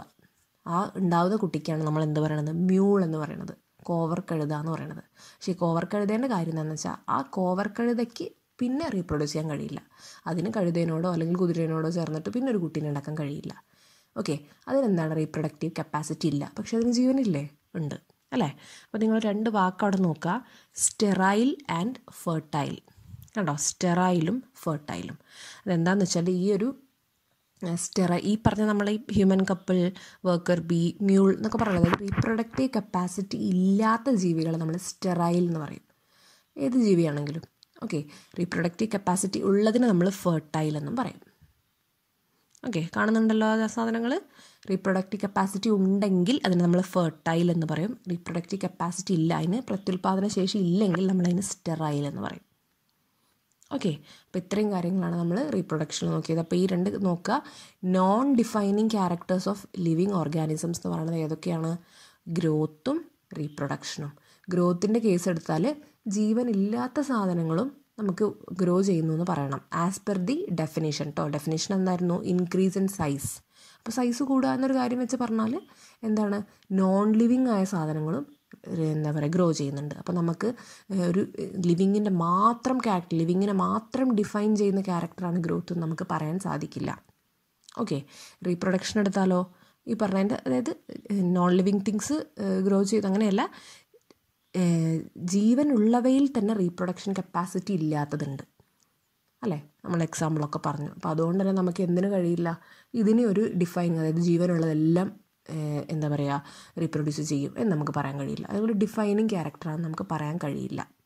ഓക്കെ, അപ്പോൾ ഇത് രണ്ടുമാണ് നോൺ ഡിഫൈനിങ് അല്ലെങ്കിൽ non definitive characters of living organisms എന്ന് പറയുന്നത്. ഇനി നമ്മൾ പറയാൻ പോകുന്ന 3 ക്യാരക്ടേഴ്സ് എന്ന് പറയുന്നത് ഡിഫൈനിങ് ക്യാരക്ടേഴ്സാണ്. ഓക്കെ, ഡിഫൈനിങ് ക്യാരക്ടേഴ്സ് എന്ന് പറഞ്ഞാൽ എന്താ, all the living organisms possess these characters. എല്ലാ ജീവനുള്ള വസ്തുക്കളും ജീവനുള്ള സാധനങ്ങളും ഈ പറയുന്ന ക്യാരക്ടേഴ്സ് കാണിക്കുന്നുണ്ട്, എക്സെപ്ഷനൊന്നുമില്ല. ഓക്കെ, മറ്റേതിൽ പക്ഷേ എക്സെപ്ഷൻ ഉണ്ടായിരുന്നു കേട്ടോ, അതാണ് പറയുന്നത്. എക്സെപ്ഷൻസ് ഉള്ള ക്യാരക്ടേഴ്സാണ് എന്ത്, നോൺ ഡിഫൈനിങ്. ഓക്കെ, നമ്മൾ പറയാണ് എല്ലാം ഗ്രോ ചെയ്യും, അതിൻ്റെ കൂടെ ചില നോൺ ലിവിങ് തിങ്സും ഗ്രോ ചെയ്യാം എന്ന് പറഞ്ഞാൽ അവിടെ എക്സെപ്ഷനായി. നമുക്ക് ലിവിങ് തിങ്സിന് മാത്രം പറയുന്ന ക്യാരക്ടർ തന്നെ പറയാൻ വയ്യ. ഇനി മറ്റേതെടുത്ത റീപ്രൊഡക്ഷൻ എടുത്താൽ എങ്ങനെയായിരുന്നു, എന്താ എല്ലാ ജീവികളും റീപ്രൊഡ്യൂസ് ചെയ്യുമെന്ന് നമുക്ക് പറയാൻ കഴിയും. അതായത് എല്ലാ ജീവനുള്ളവയും റീപ്രൊഡ്യൂസ് ചെയ്യുമെന്ന് നമുക്ക് പറയാൻ വയ്യ. അവിടെ ഓൾറെഡി ആ സെൻറ്റൻസിൽ തന്നെ എക്സെപ്ഷനായി അല്ലേ, ചിലതൊഴികെ ബാക്കിയൊക്കെ റീപ്രൊഡ്യൂസ് ചെയ്യും. അപ്പോഴും നമുക്ക് പറയാൻ വയ്യ അത് ഡിഫൈനിങ്, നിർബന്ധമായിട്ട് ഇങ്ങനെയുള്ള അങ്ങനെ പറയാൻ വയ്യ നമുക്ക് അവിടെയും. ഓക്കെ, പക്ഷേ ഇനി നമ്മൾ പഠിക്കാൻ പോകുന്ന 3 എങ്ങനെയാണ്, ഡിഫൈനിങ് ക്യാരക്ടേഴ്സാണ്, എക്സെപ്ഷനൊന്നും ഇല്ലാത്ത എല്ലാ ജീവികളും എല്ലാ ജീവനുള്ള വസ്തുക്കളും ചെയ്യുന്ന കാര്യങ്ങൾ, എന്നാൽ ജീവനില്ലാത്തവ കാണിക്കില്ല അങ്ങനെ. ഓക്കെ, അതിലാദ്യം പറയുന്നതാണ് മെറ്റാബോളിസം. മെറ്റാബോളിസം എന്ന് പറഞ്ഞാൽ എന്താ, sum total of all the chemical reactions occurring inside the body. അതായത് ഒരു ലിവിങ് ഓർഗാനിസത്തിൻ്റെ ശരീരത്തിൽ നടക്കുന്ന കംപ്ലീറ്റ് മുഴുവൻ കെമിക്കൽ റിയാക്ഷൻസ്. ഇപ്പോൾ കെമിക്കൽ റിയാക്ഷൻ എന്ന് പറയുമ്പോൾ നമുക്കറിയാമല്ലോ, നിങ്ങൾ പഠിച്ചിട്ടുണ്ട്, ഡൈജഷൻ പഠിച്ചിട്ടുണ്ട് അല്ലേ, ഭക്ഷണം കഴിച്ച് അതിനെ ദഹിപ്പിക്കുന്ന പരിപാടി നിങ്ങൾ പഠിച്ചിട്ടുണ്ട്. അപ്പോൾ നിങ്ങൾക്കറിയാം അവിടെ കുറേ എൻസൈംസ് വരുന്നുണ്ട് എന്ന് അല്ലേ. അതായത് നമ്മുടെ വയറ്റിൽ ഭക്ഷണം എത്തിക്കഴിഞ്ഞാൽ, അല്ലെങ്കിൽ വായിലെത്തിക്കഴിഞ്ഞാൽ, നിങ്ങൾ പഠിച്ചിട്ടുണ്ട് സലൈവേൻ്റെ ഉള്ളിൽ സലൈവറി അമൈലേസ് എന്ന് പറയുന്ന എൻസൈം ഉണ്ട്. ഈ എൻസൈം പോയിട്ട് അവിടെ ആക്ട് ചെയ്യും. എന്നിട്ട് ഭക്ഷണത്തിൻ്റെ ബ്രേക്ക്, അതായത് ചെറിയ കഷ്ണങ്ങൾ, അല്ലെങ്കിൽ കഷ്ണം എന്ന് പറയാൻ വയ്യ, ചെറിയ രൂപത്തിലേക്ക് മാറ്റും എന്നൊക്കെ പഠിച്ചിട്ടുണ്ട് അല്ലേ. അപ്പോൾ അതൊരു കെമിക്കൽ റിയാക്ഷനാണ്. അങ്ങനെ എത്രയോ അധികം കെമിക്കൽ റിയാക്ഷൻസ് നമ്മുടെ ശരീരത്തിൽ നടക്കുന്നുണ്ട് ഇല്ലേ. അപ്പോൾ ഇങ്ങനെ സം ടോട്ടൽ, ഇങ്ങനെ ഈ നടക്കുന്ന എല്ലാ കെമിക്കൽ റിയാക്ഷനിൻ്റെ ഒരു കൂട്ടം, അതാണ് മെറ്റാബോളിസം എന്ന് പറയുന്നത്. Sum total of all the chemical, ഞാൻ ഓൾ എന്നുള്ളതിൽ അണ്ടർലൈൻ ചെയ്തിട്ടുണ്ട്, all the chemical reactions occurring inside the body, അതാണ് എന്ത്, മെറ്റാബോളിസം എന്ന് പറയുന്നത്. അപ്പോൾ നമ്മളൊരു ലിവിങ് ഓർഗാനിസം, അത് എത്ര മൈന്യൂട്ടായിട്ടുള്ള, അതായത് ബാക്ടീരിയ ആയിക്കോട്ടെ, ഇനിയിപ്പോൾ കോംപ്ലെക്സ് ആയിട്ടുള്ള ഹ്യൂമനോ അല്ലെങ്കിൽ എലഫൻറ്റോ വെയിലോ എന്തെടുത്താലും എന്താണ് അതിൻ്റെ അകത്ത് മെറ്റാബോളിസം നടക്കുന്നുണ്ട്. ഈ മെറ്റാബോളിസം നടക്കുന്നത് കൊണ്ടാണ് അതിന് ജീവനുള്ളതെന്ന് തന്നെ നമുക്ക് പറയാം അല്ലേ. ഇനി നമ്മൾ ഈ മെറ്റാബോളിസം എന്നുള്ള പ്രോസസ്സ് ഉണ്ടല്ലോ, ഇതിനെ നമുക്ക് 2ആക്കി തിരിക്കാം. അതായത് മെറ്റാബോളിസം എന്ന് പറയുമ്പോൾ അതിൽ വരുന്നത് ആനാബോളിസവും കാറ്റബോളിസവുമാണ്. നമ്മൾ പറയുമ്പോൾ metabolism equals anabolism plus catabolism എന്ന് പറയാം. ഓക്കെ, അപ്പോൾ 2 ഓപ്പോസിറ്റ് പ്രോസസ്സാണ് കേട്ടോ. അനാബോളിസം എന്ന് പറഞ്ഞാൽ synthesis of complex materials from simple once. ചെറിയ ചെറിയ സാധനങ്ങൾ ചേർത്ത് നമ്മൾ കോംപ്ലെക്സ് ആയൊരു സാധനത്തിന് ഉണ്ടാക്കുക, അതാണ് എന്ത്, അനാബോളിസം എന്ന് പറയുന്നത്. ഓക്കെ, ഞാനൊരു എക്സാമ്പിൾ പറയുമ്പോൾ നിങ്ങൾക്കത് മനസ്സിലാവും കേട്ടോ. ഞാൻ ജസ്റ്റ് 2 ഡിഫൈൻ ചെയ്യാം ആദ്യം. ഇനി കാറ്റബോളിസം എന്ന് പറഞ്ഞാൽ നേരെ ഓപ്പോസിറ്റ്, അതായത് കോംപ്ലെക്സ് ആയ സാധനത്തിനെ ബ്രേക്ക് ഡൗൺ ചെയ്തിട്ട് സിമ്പിളായിട്ടുള്ള ഫോമാക്കി മാറ്റുക. ഓക്കെ, അപ്പോൾ എന്താണ് മെറ്റാബോളിസം എന്ന് പറഞ്ഞാൽ ഈ നടക്കുന്ന കംപ്ലീറ്റ് റിയാക്ഷൻ. അത് ചിലപ്പം വലിയ സാധനങ്ങളെ മുറിച്ച് ചെറുതാക്കുന്നതാവാം, ചെറിയ സാധനങ്ങൾ ചേർത്ത് വെച്ച് വലുതാക്കുന്നതും ആവാം, 2 ടൈപ്പും ആവാം. ഓക്കെ, അതാണ് ഓവറോൾ മെറ്റാബോളിസം എന്ന് പറഞ്ഞാൽ. മെറ്റാബോളിസം 2 ടൈപ്പാണുള്ളത്, അനാബോളിസം ഉണ്ട്, കാറ്റബോളിസം ഉണ്ട്. അനാബോളിസം എന്ന് പറഞ്ഞാൽ എന്താണ്, ചേർത്ത് വലുതാക്കുന്നത്, അതായത് ഒരു സിമ്പിളായിട്ടുള്ള സാധനങ്ങളെ നമ്മൾ ചേർത്ത് കോംപ്ലെക്സ് ആയിട്ടുള്ള മെറ്റീരിയൽ ഉണ്ടാക്കുന്ന പ്രോസസ്സാണ് എന്ത്, അനാബോളിസം. ഓക്കെ, കാറ്റബോളിസം എന്ന് പറഞ്ഞാൽ എന്താണ്, മുറിച്ചിട്ട്, അതായത് കോംപ്ലെക്സ് ആയ മെറ്റീരിയലിനെ ബ്രേക്ക് ഡൗൺ ചെയ്ത് ചെറുതാക്കുക, അതാണ് എന്ത്, കാറ്റബോളിസം എന്ന് പറയുന്നത്. നമുക്കൊരു എക്സാമ്പിളിലൂടെ പറഞ്ഞു നോക്കാം. ഓക്കെ, നമ്മളിപ്പോൾ കാറ്റബോളിസമാണ് പറയാമെന്ന് വിചാരിക്കുക കേട്ടോ. നമ്മൾ ഭക്ഷണം കഴിക്കുകയാണ്. ഓക്കെ, ഭക്ഷണം കഴിക്കുമ്പം നമുക്കറിയാം അത് കോംപ്ലെക്സ് ഫോമിലാണ് നമ്മൾ എടുക്കുന്നത്, പക്ഷേ നമ്മുടെ ശരീരത്തിന് അത് സിമ്പിൾ ഫോമിലാണ് ആവശ്യം. ഓക്കെ, അപ്പോൾ നിങ്ങൾ വിചാരിക്കുക, നിങ്ങളിപ്പം പ്രോട്ടീനുള്ള എന്തെങ്കിലും ഒരു സാധനം കഴിച്ചു. നമുക്കറിയാം മീറ്റ് അല്ലേ, മീറ്റിൽ പ്രോട്ടീൻ ഉണ്ട്. അപ്പോൾ നമ്മളൊരു മീറ്റ് കഴിച്ചു. മീറ്റ് കഴിക്കുമ്പോൾ ഇങ്ങനെ അതിലെന്തൊക്കെ അതായത് മീറ്റിൽ അടങ്ങിയിരിക്കുന്ന പ്രോട്ടീനൊക്കെ നമ്മൾ ശരീരത്തിലെടുത്തു. എന്നിട്ട് നമ്മുടെ ശരീരം എന്ത് ചെയ്യും, ഈ പ്രോസസ്സുകൾ വഴി, കാറ്റബോളിസം വഴി ഈ പറയുന്ന പ്രോട്ടീനെ ബ്രേക്ക് ഡൗൺ ചെയ്യും. അപ്പോൾ നിങ്ങൾക്കറിയാം, പ്രോട്ടീൻ ബ്രേക്ക് ഡൗൺ ചെയ്തിട്ടുണ്ടാകുന്ന ഏറ്റവും സിമ്പിൾ ഫോം നമ്മൾ അമിനോ ആസിഡ് എന്നാണ് വിളിക്കുക, അല്ലേ, അമിനോ ആസിഡ്. അതുപോലെ നമുക്ക് പറയാം കാർബോഹൈഡ്രേറ്റ് എന്നുള്ള സാധനം, അതിനെ ബ്രേക്ക് ഡൗൺ ചെയ്താണ് നമ്മൾ ഗ്ലൂക്കോസ് ആക്കുന്നത്, അല്ലേ. അതൊക്കെ നിങ്ങൾ പഠിച്ചിട്ടുള്ളതാണ് ഡൈജഷനിലൊക്കെ. അപ്പോൾ നമ്മൾ പ്രോട്ടീനിലേക്ക് വരാം. നമ്മൾ പ്രോട്ടീനെ ബ്രേക്ക് ഡൗൺ ചെയ്ത് നമ്മൾ ആദ്യം എന്താക്കി, കുറേ അമിനോ ആസിഡ്സ് ആക്കി ശരീരത്തിൽ. ഓക്കെ, അപ്പോൾ നമ്മുടെ ശരീരത്തിൽ ഈ എടുത്ത പ്രോട്ടീൻ അതേ രൂപത്തിലല്ല ആവശ്യം. നമ്മുടെ ശരീരത്തിൽ മുടുക്കി ഇപ്പോൾ കെരാറ്റിൻ എന്ന് പറഞ്ഞ പ്രോട്ടീൻ ആവശ്യമുണ്ട്. അങ്ങനെ ഒരുപാട് ടൈപ്പ്, നമ്മുടെ മസിലിനൊക്കെ ആണെങ്കിൽ ആക്റ്റിൻ, ട്രോപ്പോനിൻ എന്നൊക്കെ പറഞ്ഞാൽ കുറേ ടൈപ്പ് എന്താവശ്യമുണ്ട്, പ്രോട്ടീനുകൾ ആവശ്യമുണ്ട്. അല്ലെങ്കിൽ നമ്മുടെ ശരീരത്തിൽ കുറേ എൻസൈംസ് ആവശ്യമുണ്ട്. എൻസൈം എന്ന് പറഞ്ഞാൽ എന്താ, പ്രോട്ടീൻ തന്നെയാണ്. ഓക്കെ, അപ്പോൾ ഇതൊക്കെ കുറേ ആവശ്യങ്ങളുണ്ട് ശരീരത്തിൽ, അല്ലേ. അപ്പോൾ നമ്മളെടുക്കുന്ന സാധനത്തിനെ, നമ്മളെടുക്കുന്ന പ്രോട്ടീനെ നമ്മൾ ഈ ശരീരം ആദ്യം എന്ത് ചെയ്യും, ബ്രേക്ക് ചെയ്തിട്ട് എന്ത് ചെയ്യും, ചെറിയ ചെറിയ സിമ്പിളായിട്ടുള്ള അമിനോ ആസിഡ്സ് ആക്കി മാറ്റും. ഓക്കെ, ഞാൻ വെറുതെ പറയുവാണെങ്കിൽ വിചാരിക്കുക, നമ്മളിപ്പോൾ ഒരു പ്രോട്ടീൻ നമ്മളിപ്പോൾ എക്സ് എന്ന് പേര് കൊടുത്ത പ്രോട്ടീന്, ആ പ്രോട്ടീൻ നമ്മൾ ബ്രേക്ക് ഡൗൺ ചെയ്തിട്ട് നമുക്കൊരു 5 അമിനോ ആസിഡ് കിട്ടിയെന്ന് വിചാരിക്കുക. ABCDE എന്ന് പറഞ്ഞിട്ട് 5 എണ്ണം കിട്ടി. ഓക്കെ, അതായത് ഈ 5 അമിനോ ആസിഡ്സ് അങ്ങനെ ചേരുമ്പോഴാണ് നമുക്ക് എക്സ് എന്നുള്ള പ്രോട്ടീൻ കിട്ടുന്നത്. ഓക്കെ, അപ്പോൾ എക്സിനെ മുറിച്ച് നമ്മൾ 5 അമിനോ ആസിഡ് ആക്കി. ആ മുറിക്കുന്ന പ്രോസസ്സ് ഉണ്ടല്ലോ, അതായത് എക്സ് എന്നുള്ളതൊരു കോംപ്ലക്സ് ഫോമാണ്, അതിന് പ്രോട്ടീൻ കോംപ്ലക്സ് ഫോം. ആ കോംപ്ലക്സ് ആയിട്ടുള്ളതിനെ നമ്മൾ മുറിച്ചിട്ട് ABCDE എന്ന് പറഞ്ഞിട്ടുള്ള 5 അമിനോ ആസിഡാക്കി മാറ്റി, സിമ്പിൾ ഫോംസിലേക്ക് മാറ്റി. ആ പ്രോസസ്സാണ് കാറ്റബോളിസം. ഓക്കെ, ഇനി നമ്മൾ അനാബോളിസം എന്താ പറഞ്ഞത്, സിമ്പിളായ സാധനങ്ങൾ ചേർത്തിട്ട് നമ്മൾ കോംപ്ലക്സ് ആയ സാധനങ്ങൾ ഉണ്ടാക്കുക, സിന്തസിസ് ആണ്. നമുക്ക് ആവശ്യമുള്ള സാധനങ്ങൾ ഉണ്ടാക്കുന്ന പ്രോസസ്സാണ് അനാബോളിസം. അപ്പോൾ നിങ്ങൾ വിചാരിക്കുക, അപ്പോൾ നമ്മൾ പറഞ്ഞു ഈ അമിനോ ആസിഡ് ABCDE എന്ന് നമുക്ക് കിട്ടിയത്, അല്ല 5 അമിനോ ആസിഡ്സാണ് കിട്ടിയത്. ഇതിൽ എയും ബിയും സിയും കൂടി ചേരുമ്പം നമുക്ക് മുടിക്ക് ആവശ്യമായിട്ടുള്ള കെരാറ്റിൻ എന്നുള്ള പ്രോട്ടീൻ കിട്ടുന്നുണ്ടെന്ന് വിചാരിക്കാം. അപ്പോൾ എന്ത് ചെയ്യും ശരീരം, എനെ എടുക്കും, ബീനെ എടുക്കും, സീനെ എടുക്കും, എന്നിട്ട് അതിനെ ചേർത്തിട്ട് ഒരു എന്താ പറയുക, ഒരു വൈ എന്ന് പറഞ്ഞാണ് ഇപ്പോൾ കെരാറ്റിൻ എന്ന് വിചാരിക്കുക. അപ്പോൾ വൈ എന്നുള്ള കെരാറ്റിനാക്കി മാറ്റും.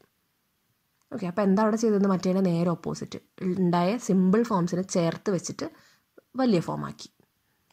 ഓക്കെ, അപ്പോൾ ഇതൊക്കെ ശരീരത്തിൽ നടന്നുകൊണ്ടേ ഇരിക്കല്ലേ. ഭക്ഷണം എടുക്കുന്നു, അതിനെ ബ്രേക്ക് ഡൗൺ ചെയ്യുന്നു, സിമ്പിൾ ഫോംസിലേക്ക് മാറ്റുന്നു, കാറ്റബോളിസം നടക്കും. പിന്നെ എന്താണോ ആവശ്യം, ശരീരത്തിൻ്റെ ആവശ്യം അനുസരിച്ചിട്ട് അതിൽ നിന്നുള്ള സാധനങ്ങൾ ആവശ്യാനുസരണം ചേർത്ത് വെച്ചിട്ട് എന്ത് ചെയ്യും, പുതിയ ഫോംസാക്കി മാറ്റും. അതാണ് അനാബോളിസം. ഓക്കെ, അപ്പോൾ ഈ പ്രോസസ്സുകളെല്ലാം ചേരുമ്പോഴാണ് എന്താണത്, മെറ്റാബോളിസം എന്ന് പറയുന്ന ഓവറോൾ പ്രോസസ്സ് ആവുന്നത്. കേട്ടോ, അപ്പോൾ എന്താ നമ്മൾ മനസ്സിലാക്കേണ്ടത്, ഈ പ്രോസസ്സ് എന്ന് പറയുന്നത് ഇതെല്ലാം നമ്മൾ, അല്ലേ, ഇതിപ്പോൾ അമീബ എടുത്താലും അതിൻ്റെ ശരീരത്തിന് ആവശ്യമുണ്ട് ഭക്ഷണം. അപ്പോൾ എന്ത് ചെയ്യും, അമീബ ഭക്ഷണം എടുക്കും, അതിനെ ബ്രേക്ക് ഡൗൺ ചെയ്യും, എൻസൈംസ് വെച്ച് ബ്രേക്ക് ഡൗൺ ചെയ്യും, അതിനാവശ്യത്തിന് ഉപയോഗിക്കും, അല്ലേ. അപ്പോൾ അവിടെ എന്ത് നടക്കുന്നുണ്ട്, അനാബോളിസും കാറ്റബോളിസും, അതുപോലെ ഈ ഓവറോൾ മെറ്റാബോളിസം അതിൻ്റെ ശരീരത്തിൽ നടക്കുന്നുണ്ട്. അപ്പോൾ എത്ര സിമ്പിളായിട്ടുള്ള ഓർഗാനിസം ആയാലും എത്ര കോംപ്ലക്സ് ആയിട്ടുള്ള ഓർഗാനിസം ആയാലും എന്ത് കോമൺ ആണ്, മെറ്റാബോളിസം എന്നുള്ള പ്രോസസ്സ് കോമൺ ആണ്. ഓക്കെ, എന്നാൽ ഒരു നോൺ ലിവിങ് ആയ ഒരു സാധനം നമുക്ക് ആലോചിച്ചാൽ അറിയാം, അങ്ങനെ ഒരു പ്രോസസ്സ് എൻസൈമും അങ്ങനെയൊക്കെ നടക്കുന്നുണ്ടോ അതിൻ്റെ അകത്ത്, ഇല്ല, അല്ലേ. അപ്പോൾ മെറ്റാബോളിസം എന്ന് പറയുന്നത് എന്താണ്, ഒരു ഡിഫൈനിങ് ക്യാരക്ടറാണ്. ഓക്കെ, അപ്പോൾ നിങ്ങളെ ടെക്സ്റ്റിൽ, അതായത് നമ്മളിപ്പം പുറത്തൊരു എക്സ്പെരിമെൻറ്റ് ചെയ്യുകയാണ് എന്ന് വിചാരിക്കുക. നമ്മളിപ്പോൾ ഈ പറഞ്ഞ ഒരു എൻസൈം നമ്മളിപ്പോൾ സലൈവറി അമൈലേസിന് എടുത്തിട്ട് പുറത്തൊരു ടെസ്റ്റ് ചെയ്യാണ്. ഓക്കെ, നമുക്ക് അതിനെ ഒരു ലിവിങ് ഓർഗാനിസം എന്ന് പറയാൻ പറ്റുമോ, അങ്ങനെ ഒരു ക്വസ്റ്റ്യൻ എന്തോ ഉണ്ട് ടെക്സ്റ്റിൽ. നമുക്ക് ഊഹിച്ചാൽ അറിയാം, അല്ലേ. ഞാൻ പറഞ്ഞിരുന്നു sum total of all the chemical reactions, ശരീരത്തിൽ നടക്കുന്ന മുഴുവൻ കെമിക്കൽ റിയാക്ഷനെയും, അതിനാണ് നമ്മൾ മെറ്റാബോളിസം എന്ന് പറയുന്നത്. അപ്പോൾ അത്രയും റിയാക്ഷൻസ് നമുക്കങ്ങനെ എന്താ പറയുക, പുറത്തൊരു ലാബിൽ ഉണ്ടാക്കാൻ പറ്റുന്നതാണെങ്കിൽ നമുക്കൊരു കംപ്ലീറ്റ് ഓർഗാനിസത്തിന് ഉണ്ടാക്കിയെടുത്തൂടെ, വെറുതെ കുറേ റിയാക്ഷൻ നടത്തിയിട്ട് കഴിയില്ല, അല്ലേ. അപ്പോൾ നമുക്കങ്ങനെ എന്താ പറയുക, ഒരു നടക്കുന്ന ഒരു റിയാക്ഷൻ ഒരിക്കലും നമുക്കൊരു ലിവിങ് ഓർഗാനിസം നമുക്ക് പറയാൻ പറ്റുമോ, പറ്റില്ല, അല്ലേ. നമുക്ക് വേണമെങ്കിൽ ആ റിയാക്ഷൻ ഒരു ലൈവ് റിയാക്ഷൻ എന്നൊക്കെ വേണമെങ്കിൽ പറയാം, ആ എൻസൈം തമ്മിൽ ചേരുന്നതിന് അങ്ങനെ വേണമെങ്കിൽ പറയാം. പക്ഷേ സ്വാഭാവികമായിട്ട്, കാരണം എല്ലാ റിയാക്ഷനെയാണ് ഓൾ, അത് ഞാൻ അണ്ടർലൈൻ ചെയ്ത് പറഞ്ഞത്.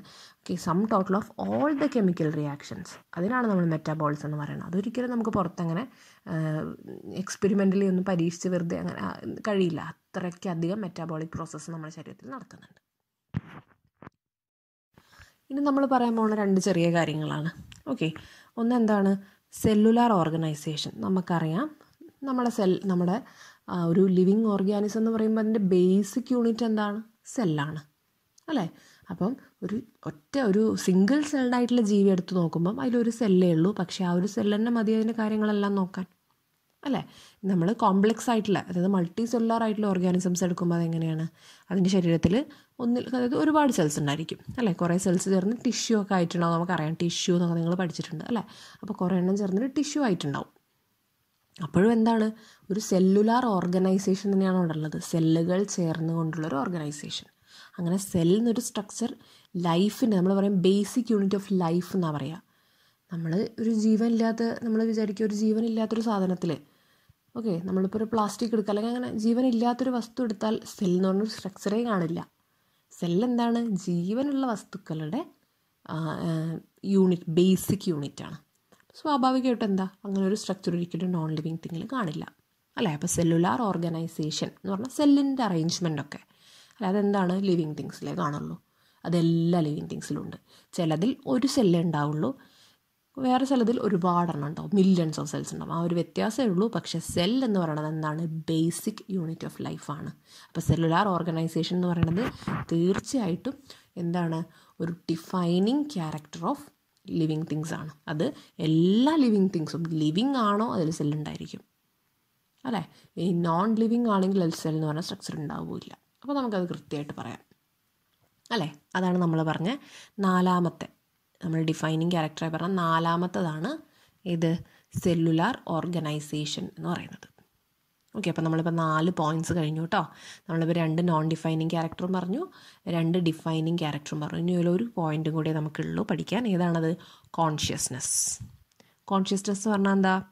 Awareness to the surroundings and response to stimulus. Conscious ആയിരിക്കുക നമ്മളെപ്പോഴും പറയില്ലേ, ക്ലാസ്സിലൊക്കെ പറയും. നിങ്ങളിവിടെ ശ്രദ്ധിച്ചേ, കോൺഷ്യസ് ആയിരുന്നേന്നൊക്കെ പറയും അല്ലേ? എന്താ ഉദ്ദേശിക്കുന്നത്? നമ്മൾ പുറത്ത് നടക്കുന്ന കാര്യങ്ങൾ, നിങ്ങളുടെ ചുറ്റും നടക്കുന്ന എൻവയോൺമെൻറ്റിൽ എന്താണ് സംഭവിക്കുന്നത് എന്നതിനെ പറ്റിയൊരു അവെയർനെസ്. ഓക്കെ, ഇന്നതൊക്കെയാണ് പുറത്ത് സംഭവിക്കുന്നതിനെ പറ്റിയൊരു ബോധം അല്ലേ? എന്നിട്ട് എന്ത് ചെയ്യുക? അതിൻ്റെ കൂടെ വെറുതെ ഇങ്ങനെ ഇരുന്നാൽ മതിയോ? നിങ്ങളിങ്ങനെ നിങ്ങളുടെ നേരെ ഒരു എന്താ പറയുക, ഒരു വടി ഇങ്ങനെ വരികയാണ്, അല്ലെങ്കിൽ ഒരു കല്ല് നേരെ വരികയാണ്. അപ്പം അത് വരുന്നുണ്ട് എന്ന് വിചാരിച്ചിങ്ങനെ ഇരുന്നാൽ മതിയോ? പോരല്ലോ. അപ്പം നമുക്ക് എന്ത് വേണം? നമുക്ക് മാറി നിൽക്കണം അല്ലേ? ആ കല്ല് അല്ലെങ്കിൽ വന്ന് എൻ്റെ തലക്കിടിക്കും, അപ്പം ഞാനവിടുന്ന് മാറി നിൽക്കണം.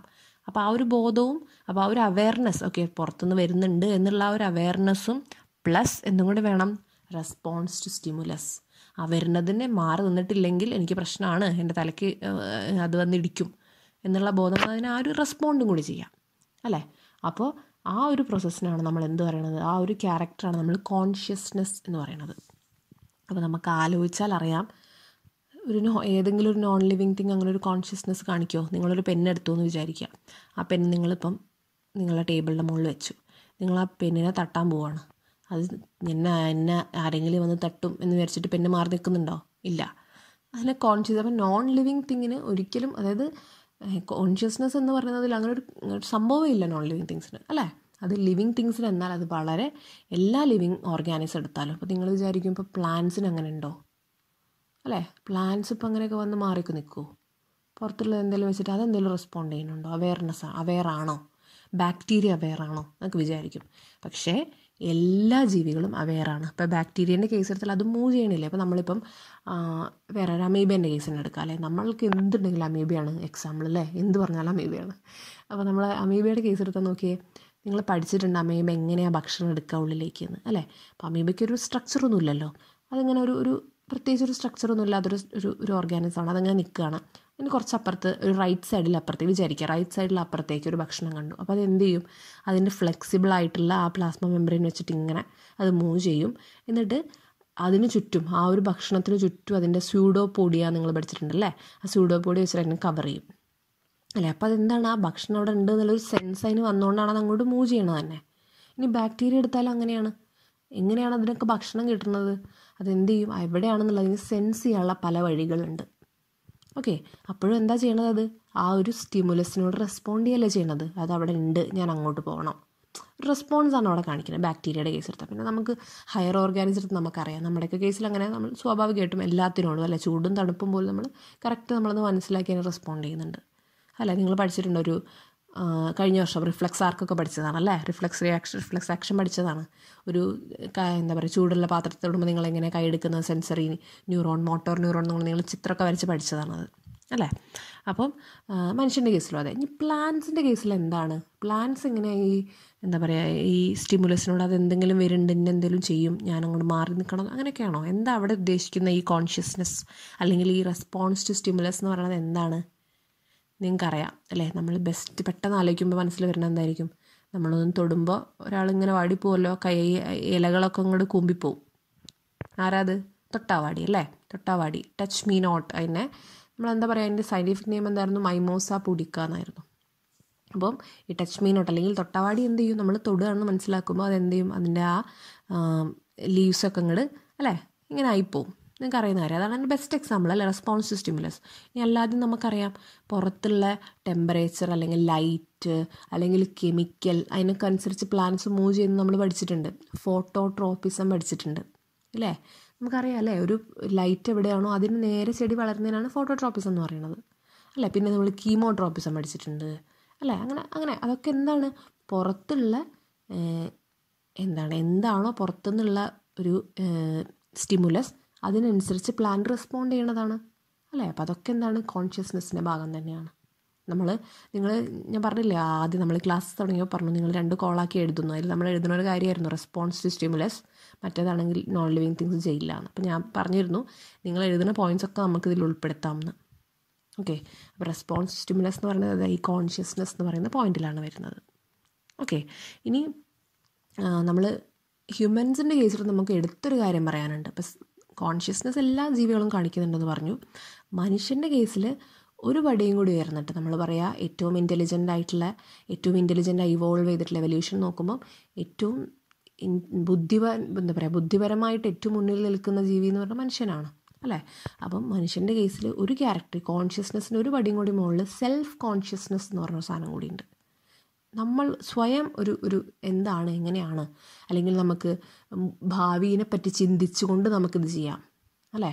നമുക്കിനി എന്താ പറയുക, ഇതിലെന്ത് വരുമായിരിക്കാം. ഇപ്പോൾ നിങ്ങളിപ്പോൾ ട്യൂഷനൊക്കെ വന്ന് നിങ്ങളെന്താണ്, എനിക്ക് ഇതിൽ കുറച്ചുകൂടി നന്നായിട്ട് പെർഫോം ചെയ്യണം, ഇനി വരുന്ന എക്സാംസ് വരും, അപ്പോൾ എനിക്ക് കുറച്ചുകൂടി നന്നായിട്ട് പെർഫോം ചെയ്യണം, ആ ഒരു ചിന്തയൊക്കെ ഉണ്ടല്ലോ അല്ലേ. പക്ഷെ അങ്ങനത്തെ വിചാരിച്ചിട്ടൊന്നും ജീവികളൊന്നും അങ്ങനെ ആ ഒരു സെൽഫ് കോൺഷ്യസ്നെസ് ഉള്ള ക്യാരക്ടറൊന്നും വേറെ ജീവികൾ കാണിക്കുന്നില്ല. ഓക്കെ. അല്ലെങ്കിൽ നമുക്ക് ഫോർസ് ചെയ്യണം, ഇനിയിപ്പോൾ അതൊക്കെ വന്നേക്കാം അല്ലേ, സാധ്യതയുണ്ട്, ഭാവിയിൽ ഇങ്ങനെയൊക്കെ വരാം, അങ്ങനെയൊക്കെ ഒരു ഇതുണ്ടല്ലോ സെൽഫ് കോൺഷ്യസ്നെസ് എന്ന് പറയുമല്ലോ. ആ ഒരു കാര്യം ആരെ കാണിക്കുന്നുള്ളൂ? ഹ്യൂമൻ ബീയിങ്സെ കാണിക്കുന്നുള്ളൂ. ഓക്കെ. അപ്പം ഇത്രയും ക്യാരക്ടേഴ്സാണ് നമുക്ക് എന്തിൽ പഠിക്കാനുള്ളത്, ഈ വാട്ട് ഈസ് ലിവിങ് എന്നുള്ള ടോപ്പിക്കിൽ. അപ്പം നമ്മൾ ഗ്രോത്ത് പറഞ്ഞു, റീപ്രൊഡക്ഷൻ പറഞ്ഞു. അത് രണ്ടും നോൺ ഡിഫൈനിങ് ക്യാരക്ടേഴ്സാണ്. അത് ഓർത്ത് വെക്കണം കേട്ടോ. ഇതിന് ഈ 3നേക്കാളും കൂടുതൽ മറ്റേതാണ് നമുക്ക് കൺഫ്യൂസിങ് ആയിട്ട് ചോദ്യം ചോദിക്കാം. ഓക്കെ. നിങ്ങൾക്ക് ആലോചിച്ചറിയാൻ, രണ്ടും നോൺ ഡിഫൈനിങ് ആണ്. എന്തുകൊണ്ടാണ് അത് നമ്മൾ പറഞ്ഞു. പിന്നെ ഡിഫൈനിങ് ആയിട്ടുള്ള, അതായത് ജീവനുള്ള വസ്തുക്കളെല്ലാം, ലിവിങ് ഓർഗാനിസംസ് എല്ലാം കാണിക്കുന്ന ക്യാരക്ടേഴ്സ് നമ്മൾ 3 പറഞ്ഞു. അത് അതിൻ്റെ കൂടെ എല്ലാം കാണിക്കുന്നു എന്ന് പറയുന്നതിൻ്റെ കൂടെ തന്നെ നോൺ ലിവിങ് ആയതൊന്നും കാണിക്കാത്തതും കൂടിയാണത് അല്ലേ, ആ 3. അതുകൊണ്ടാണ് നമ്മളതിന് ഡിഫൈനിങ് ക്യാരക്ടേഴ്സ് എന്ന് പറയുന്നത്. എക്സെപ്ഷൻസ് ഇല്ല, അതായത് ഇന്ന നോൺ ലിവിങ് തിങ് കാണിച്ചേക്കാം നമുക്ക് പറയാൻ വയ്ക്കില്ല. അവിടെ ലിവിങ് തിങ്സ് മാത്രമേ കാണിക്കുള്ളൂ. അതാണ് നമ്മൾ പറഞ്ഞ metabolism, cellular organisation and consciousness. അപ്പോൾ ഇത്രയാണ് നമ്മുടെ ക്യാരക്ടേഴ്സ് ഓഫ് ലിവിങ് ഓർഗാനിസംസ് എന്ന് പറയുന്നത്. അതായത് ഇതാണ് നമ്മുടെ ഫസ്റ്റ്, ഞാൻ പറഞ്ഞു നമ്മൾ ഈ ഒരു ചാപ്റ്റർ 4 പോർഷൻ ആക്കിയിട്ടാണെന്ന് പറഞ്ഞാൽ first portion what is living എന്ന് പറയുന്നതിൽ വരുന്നതാണ് ഈ ടോപ്പിക്. ഇനി നമുക്ക് സെക്കൻഡ് പോർഷൻ, അതായത് ഡൈവേഴ്സിറ്റി എന്നുള്ള പോർഷൻ. ഓക്കെ. അത് ഞാൻ പറഞ്ഞല്ലോ CBSEക്കാർക്ക് ഇത് ഒഴിവാക്കിയ പോർഷനാണ്. പക്ഷെ നമുക്കറിയില്ല സ്റ്റേറ്റ് സിലബസിൻ്റെ കാര്യം, അവിടെ നമ്മളൊന്ന് മെൻഷൻ ചെയ്ത് പോവാണ് കേട്ടോ. അപ്പം ഇതിൽ നമ്മൾ ആദ്യം പറയുന്ന വാക്കാണ് ബയോഡൈവേഴ്സിറ്റി. ഓക്കെ. ബയോഡൈവേഴ്സിറ്റി എന്ന് പറഞ്ഞാൽ എന്താണ് നമുക്കറിയാം അല്ലേ. ബയോഡൈവേഴ്സിറ്റി ആ വാക്കിൽ തന്നെ ഉണ്ട്. ബയോ എന്ന് പറയുമ്പോൾ ലൈഫ് എന്നൊരു മീനിങ്ങും, ഡൈവേഴ്സിറ്റി എന്ന് പറയുമ്പോൾ വെറൈറ്റി അല്ല, അല്ലെങ്കിൽ ടൈപ്സ് എന്നൊക്കെ പറയണം. അപ്പോൾ എന്താ ബയോഡൈവേഴ്സിറ്റി പറഞ്ഞാൽ എന്താ? വെറൈറ്റി അല്ലെങ്കിൽ types of living organisms scene in A particular area. ഒരു സ്ഥലത്ത് കാണുന്ന വെറൈറ്റി ഓഫ് ലിവിങ് ഓർഗാനിസംസ്. അത് എന്തും ആയിക്കോട്ടെ. നമ്മളിപ്പോൾ പറയുകയാണ് മലപ്പുറം ജില്ലയുടെ ബയോഡൈവേഴ്സിറ്റി എന്ന് പറഞ്ഞാൽ മലപ്പുറം ജില്ലയിൽ കാണുന്ന എല്ലാ ടൈപ്പ് ഓർഗാനിസംസും. ഓക്കെ. അതാണ് അതിൻ്റെ ബയോഡൈവേഴ്സിറ്റി എന്ന് പറയുന്നത്. നമ്മൾ പറയാറുണ്ടല്ലേ ബയോഡൈവേഴ്സിറ്റി ഹോട്ട്സ്പോട്ട് എന്നൊക്കെ പറഞ്ഞിട്ട് കേൾക്കാം. അതായത് ഇപ്പം ചില രാജ്യങ്ങളെ നമ്മൾ ബയോഡൈവേഴ്സിറ്റി ഹോട്ട്സ്പോട്ടാക്കിയിട്ടാണ് കണക്കാക്കുന്നത്. അതായത് ബാക്കിയുള്ള മറ്റ് രാജ്യങ്ങളെ വെച്ചിട്ട് കമ്പയർ ചെയ്ത് നോക്കുമ്പോൾ ഇന്ത്യ കയ്യിൽ വരും കേട്ടോ. നമുക്കിപ്പം ബ്രസീൽ എടുത്ത് നോക്കാം. ബ്രസീൽ നമുക്കറിയാം ആമസോൺ ഫോറസ്റ്റ് ഉള്ളത് ബ്രസീലിലാണ്. സ്വാഭാവികമായിട്ടും എന്താ അവിടുത്തെ ബയോഡൈവേഴ്സിറ്റി കൂടുതലായിരിക്കും. ബാക്കിയുള്ള കൺട്രീസിനെ വെച്ച് കമ്പയർ ചെയ്ത് നോക്കുമ്പോൾ പ്ലാന്റ്സും അനിമൽസും ഒക്കെ അവിടെ നമ്പർ കൂടുതലായിരിക്കും, വെറൈറ്റി കൂടുതലായിരിക്കും. അപ്പോൾ അതുകൊണ്ട് തന്നെ അതിനെ നമ്മൾ ബയോഡൈവേഴ്സിറ്റി ഹോട്ട്സ്പോട്ട് എന്നൊക്കെ പറയും. ഓക്കെ, നമുക്ക് ആ വാക്കതാണ് ബയോഡൈവേഴ്സിറ്റി. ബയോഡൈവേഴ്സിറ്റി പറഞ്ഞാൽ എന്താ? The variety or the types of organisms that are found in an area. Okay, അതാണ് ബയോഡൈവേഴ്സിറ്റിയിൽ പറയുന്നത്. ഇനി നിങ്ങളൊരു 2 പുതിയ വാക്ക് പഠിക്കുന്നുണ്ട്, ടാക്സോണമിയും സിസ്റ്റമാറ്റിക്സും കേട്ടോ. Taxonomy and systematics. ഓക്കെ, അപ്പോൾ ആദ്യം നമുക്ക് ടാക്സോണമി എന്താണെന്ന് നോക്കാം. ടാക്സോണമി എന്ന് പറഞ്ഞാൽ എന്താണ്?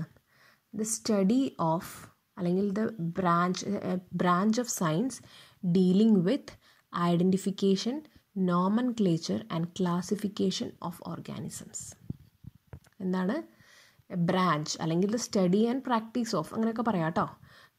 Branch dealing with identification, nomenclature and classification of organisms. Okay, നിങ്ങൾ വിചാരിക്കുക നിങ്ങളൊരു പുതിയ ഓർഗാനിസത്തിനെ കണ്ടുപിടിച്ചു. നമ്മളിപ്പോൾ കൊറോണേൻ്റെ കാര്യം പറയാം അല്ലേ. COVID-19 ആ ഒരു വൈറസിനെ നമ്മൾ കണ്ടുപിടിച്ചു.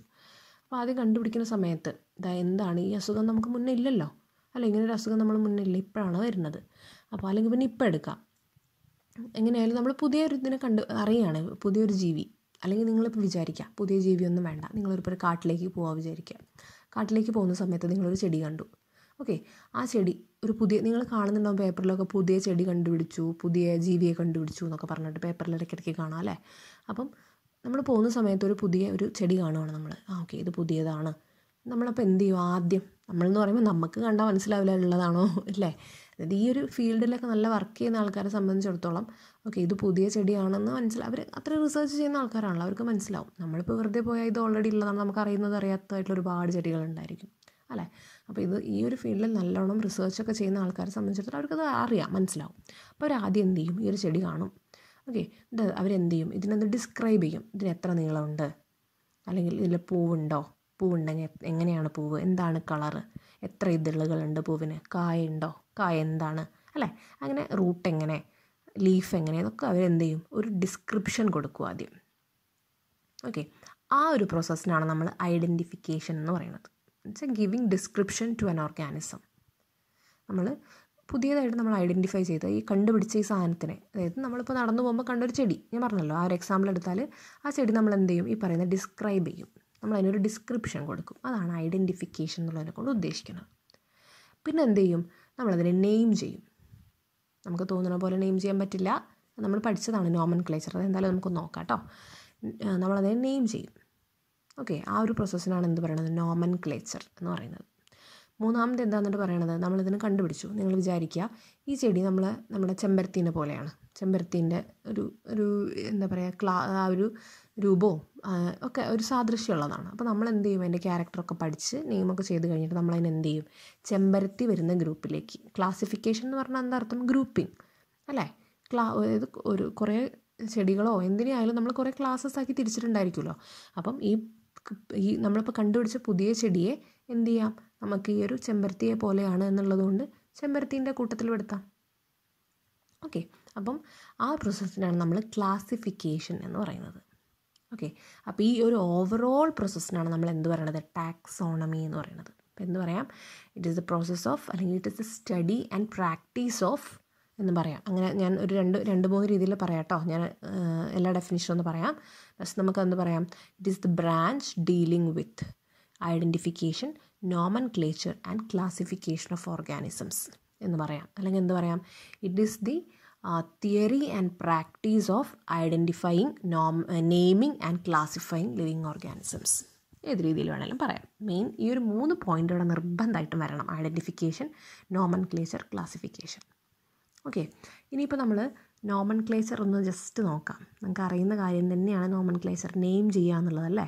അതിന് മുന്നേ ഒരു കാര്യം പറയട്ടെ. നമ്മൾ ഫാദർ ഓഫ് ടാക്സോണമി എന്ന് പറയുന്നത് കെറോലസ് ലിനേയസ് അല്ലെങ്കിൽ കാൾ ലിനേയസ് എന്ന് പറയുന്ന ഒരു സയൻറ്റിസ്റ്റ് ഉണ്ട്. അദ്ദേഹത്തിനെയാണ് നമ്മൾ ടാക്സോണമിയുടെ ഫാദർ എന്ന് പറയുന്നത്. അതായത് ഈ ഒരു മേഖലയിൽ ഏറ്റവും അധികം അല്ലെങ്കിൽ ആദ്യമായിട്ട് ഏറ്റവും വലിയ രീതിയിൽ കോൺട്രിബ്യൂട്ട് ചെയ്തിട്ടുള്ള ഒരു സയൻറ്റിസ്റ്റാണ്. ഓക്കെ, നമ്മൾ ടാക്സോണമി പഠിക്കുന്ന ആളെ ടാക്സോണമിസ്റ്റ് എന്നാണ് കേട്ടോ പറയുക. ടാക്സോണമിസ്റ്റ് പഠിക്കുന്നല്ല, ഈ ടാക്സോണമിയെ പറ്റി അറിയുന്ന ഈ ഒരു സയൻറ്റിസ്റ്റിനെ ടാക്സോണമിസ്റ്റ്. ഓക്കെ, അപ്പോൾ ഒരു ഫസ്റ്റ് ടാക്സോണമിസ്റ്റ് നമുക്ക് പറയാം കാർലിനേഴ്സിനെ. ഓക്കെ, അപ്പം നമ്മൾ നോമൻക്ലേച്ചറിലേക്കാണ് വരുന്നത്. എന്തിനാണ് നോമൻക്ലേച്ചർ, സയൻറ്റിഫിക് നെയിം എന്തിനാണ് കൊടുക്കുന്നത് നമുക്കറിയാം അല്ലേ. നമുക്ക് കൺഫ്യൂഷൻസ് ഒഴിവാക്കാൻ വേണ്ടിയിട്ടാണ്. ഒരേ പേരിൽ പല സാധനങ്ങൾ ഉണ്ടാവാം, കാരണം എത്രയധികം ഭാഷകളുണ്ട് ലോകത്ത്. അപ്പോൾ നമ്മളിപ്പം ഇവിടെ എന്തെങ്കിലും ഒരു സാധനം നമ്മളിപ്പോൾ മാങ്ങ എന്ന് പറയുന്നു അല്ലേ, മാംഗോ എന്ന് ഇംഗ്ലീഷിൽ പറയണു, ഇതിന് എത്ര ആംന്ന് ഹിന്ദിയിൽ പറയും അല്ലേ. അങ്ങനെ എത്ര പേരുകളുണ്ട്, നമുക്ക് തന്നെ അറിയില്ല. കന്നഡ, തെലുങ്ക് ഒക്കെ എത്ര ഭാഷ ഇന്ത്യയിൽ തന്നെ ഉണ്ട്. അപ്പം നമുക്ക് എന്താണ് ഓരോ ഭാഷയിൽ പറയാൻ നമുക്കറിയില്ല അല്ലേ. അതേപോലെ നിങ്ങൾ വിചാരിക്കുക തിരിച്ചും, ഒരു സാധനത്തിന് തന്നെ പല പേരുകളുണ്ടാവാം. ഇനിയിപ്പോൾ നിങ്ങൾ വിചാരിക്കുക ഈ പറയുന്ന മാങ്ങ എന്ന് പറയുന്നത് ചിലപ്പോൾ വേറെ ഭാഷയിൽ വേറെ എന്തെങ്കിലും അർത്ഥമാണെങ്കിലോ, നമ്മൾ മാംഗോനാണ് പറയുക അല്ലേ. പക്ഷേ വേറെ എന്തെങ്കിലും ലോകത്തുള്ള എത്ര ഭാഷകളുണ്ട്, മാങ്ങ എന്ന് പറഞ്ഞാൽ വേറെ എന്തെങ്കിലും അർത്ഥമാണെങ്കിലോ. അപ്പം അങ്ങനെയൊക്കെ നമുക്ക് കൺഫ്യൂഷൻസ് ഉണ്ടാവും അല്ലേ. അപ്പോൾ ഒരു സയൻറ്റിഫിക് ഒരു രീതിയിൽ, അതായത് സയൻറ്റിഫിക് ആയിട്ടുള്ള ആവശ്യങ്ങൾക്ക് വരുന്ന സമയത്ത് അവരെന്ത് ചെയ്യും, അപ്പോൾ അതിനെ ആ ഒരു കൺഫ്യൂഷൻസ് ഒക്കെ ഒഴിവാക്കാൻ വേണ്ടിയിട്ട് ഒരു സയൻറ്റിഫിക് നെയിം കൊടുക്കും. എല്ലാ ജീവികൾക്കും സയൻറ്റിഫിക് നെയിം ഉണ്ട്. നിങ്ങളൊന്ന് ജസ്റ്റ് പോസ് ചെയ്തിട്ട് നിങ്ങൾക്കറിയുന്ന സയൻറ്റിഫിക് നെയിംസ് ഒന്ന് എഴുതി നോക്കാം. ഓക്കെ, എഴുതിയോ? ജസ്റ്റ് നിങ്ങളിപ്പം എല്ലാ സയൻറ്റിഫിക് നെയിംസൊന്നും ആർക്കും അറിയില്ല അല്ലേ. നല്ല വളരെ എഫിഷ്യൻ്റ് ആയിട്ടുള്ള ടാക്സോണമിസ്റ്റിനൊക്കെ മാത്രമേ അങ്ങനെ എല്ലാ സയൻറ്റിഫിക് നെയിംസൊക്കെ അറിയുള്ളൂ. അത്രയധികം ജീവികളുണ്ട്, 1.7 to 1.8 മില്യൺ അത്രയും ജീവികളെ കണ്ടുപിടിച്ചിട്ടുണ്ടെന്നാണ് പറയുന്നത്. ഓക്കെ, അപ്പോൾ എത്രയോ അധികം കണ്ടുപിടിക്കാതെ കിടക്കുന്നുമുണ്ട്. ഓക്കെ, അപ്പം നമുക്ക് പേരുകളൊന്നും എല്ലാത്തിൻ്റെ ഒന്നും പഠിക്കാനൊന്നും കഴിയില്ല. അപ്പം നിങ്ങൾക്ക് അറിയുന്നത് നമ്മളിപ്പോൾ നിങ്ങൾ എഴുതിയിട്ടുണ്ടാകും, ഹ്യൂമൻസിൻ്റെ എഴുതാം അല്ലേ. അതുപോലെ മാംഗോ, അതൊക്കെ നമ്മൾ കുറേ സ്ഥിരം എക്സാമ്പിൾസാണത്. അതൊന്ന് എഴുതി നോക്കുക കേട്ടോ. ഓക്കെ, അപ്പോൾ നമ്മൾക്ക് നെയിം ചെയ്യണമെങ്കിൽ ചില റൂൾസൊക്കെ ഉണ്ട്, റൂൾസ് ആൻഡ് റെഗുലേഷൻസ് ഒക്കെ ഉണ്ട്. നമുക്ക് തോന്നുന്ന പോലെ ഞാനെന്നാൽ പുതിയ ചെടി കണ്ടുപിടിച്ചു, എന്നാൽ ഞാൻ അതിൻ്റെ പേരങ്ങോട്ട് കൊടുക്കാം, അതങ്ങനെയൊന്നും വിചാരിക്കാൻ പറ്റില്ല അല്ലേ. കുറേ റൂൾസ് ഉണ്ട്. അപ്പോൾ നിങ്ങൾ ബേസിക് റൂൾസൊക്കെ നിങ്ങൾ പഠിച്ചതാണ്. എന്തൊക്കെയാണ് നമ്മൾ നെയിം ചെയ്യുമ്പം അത്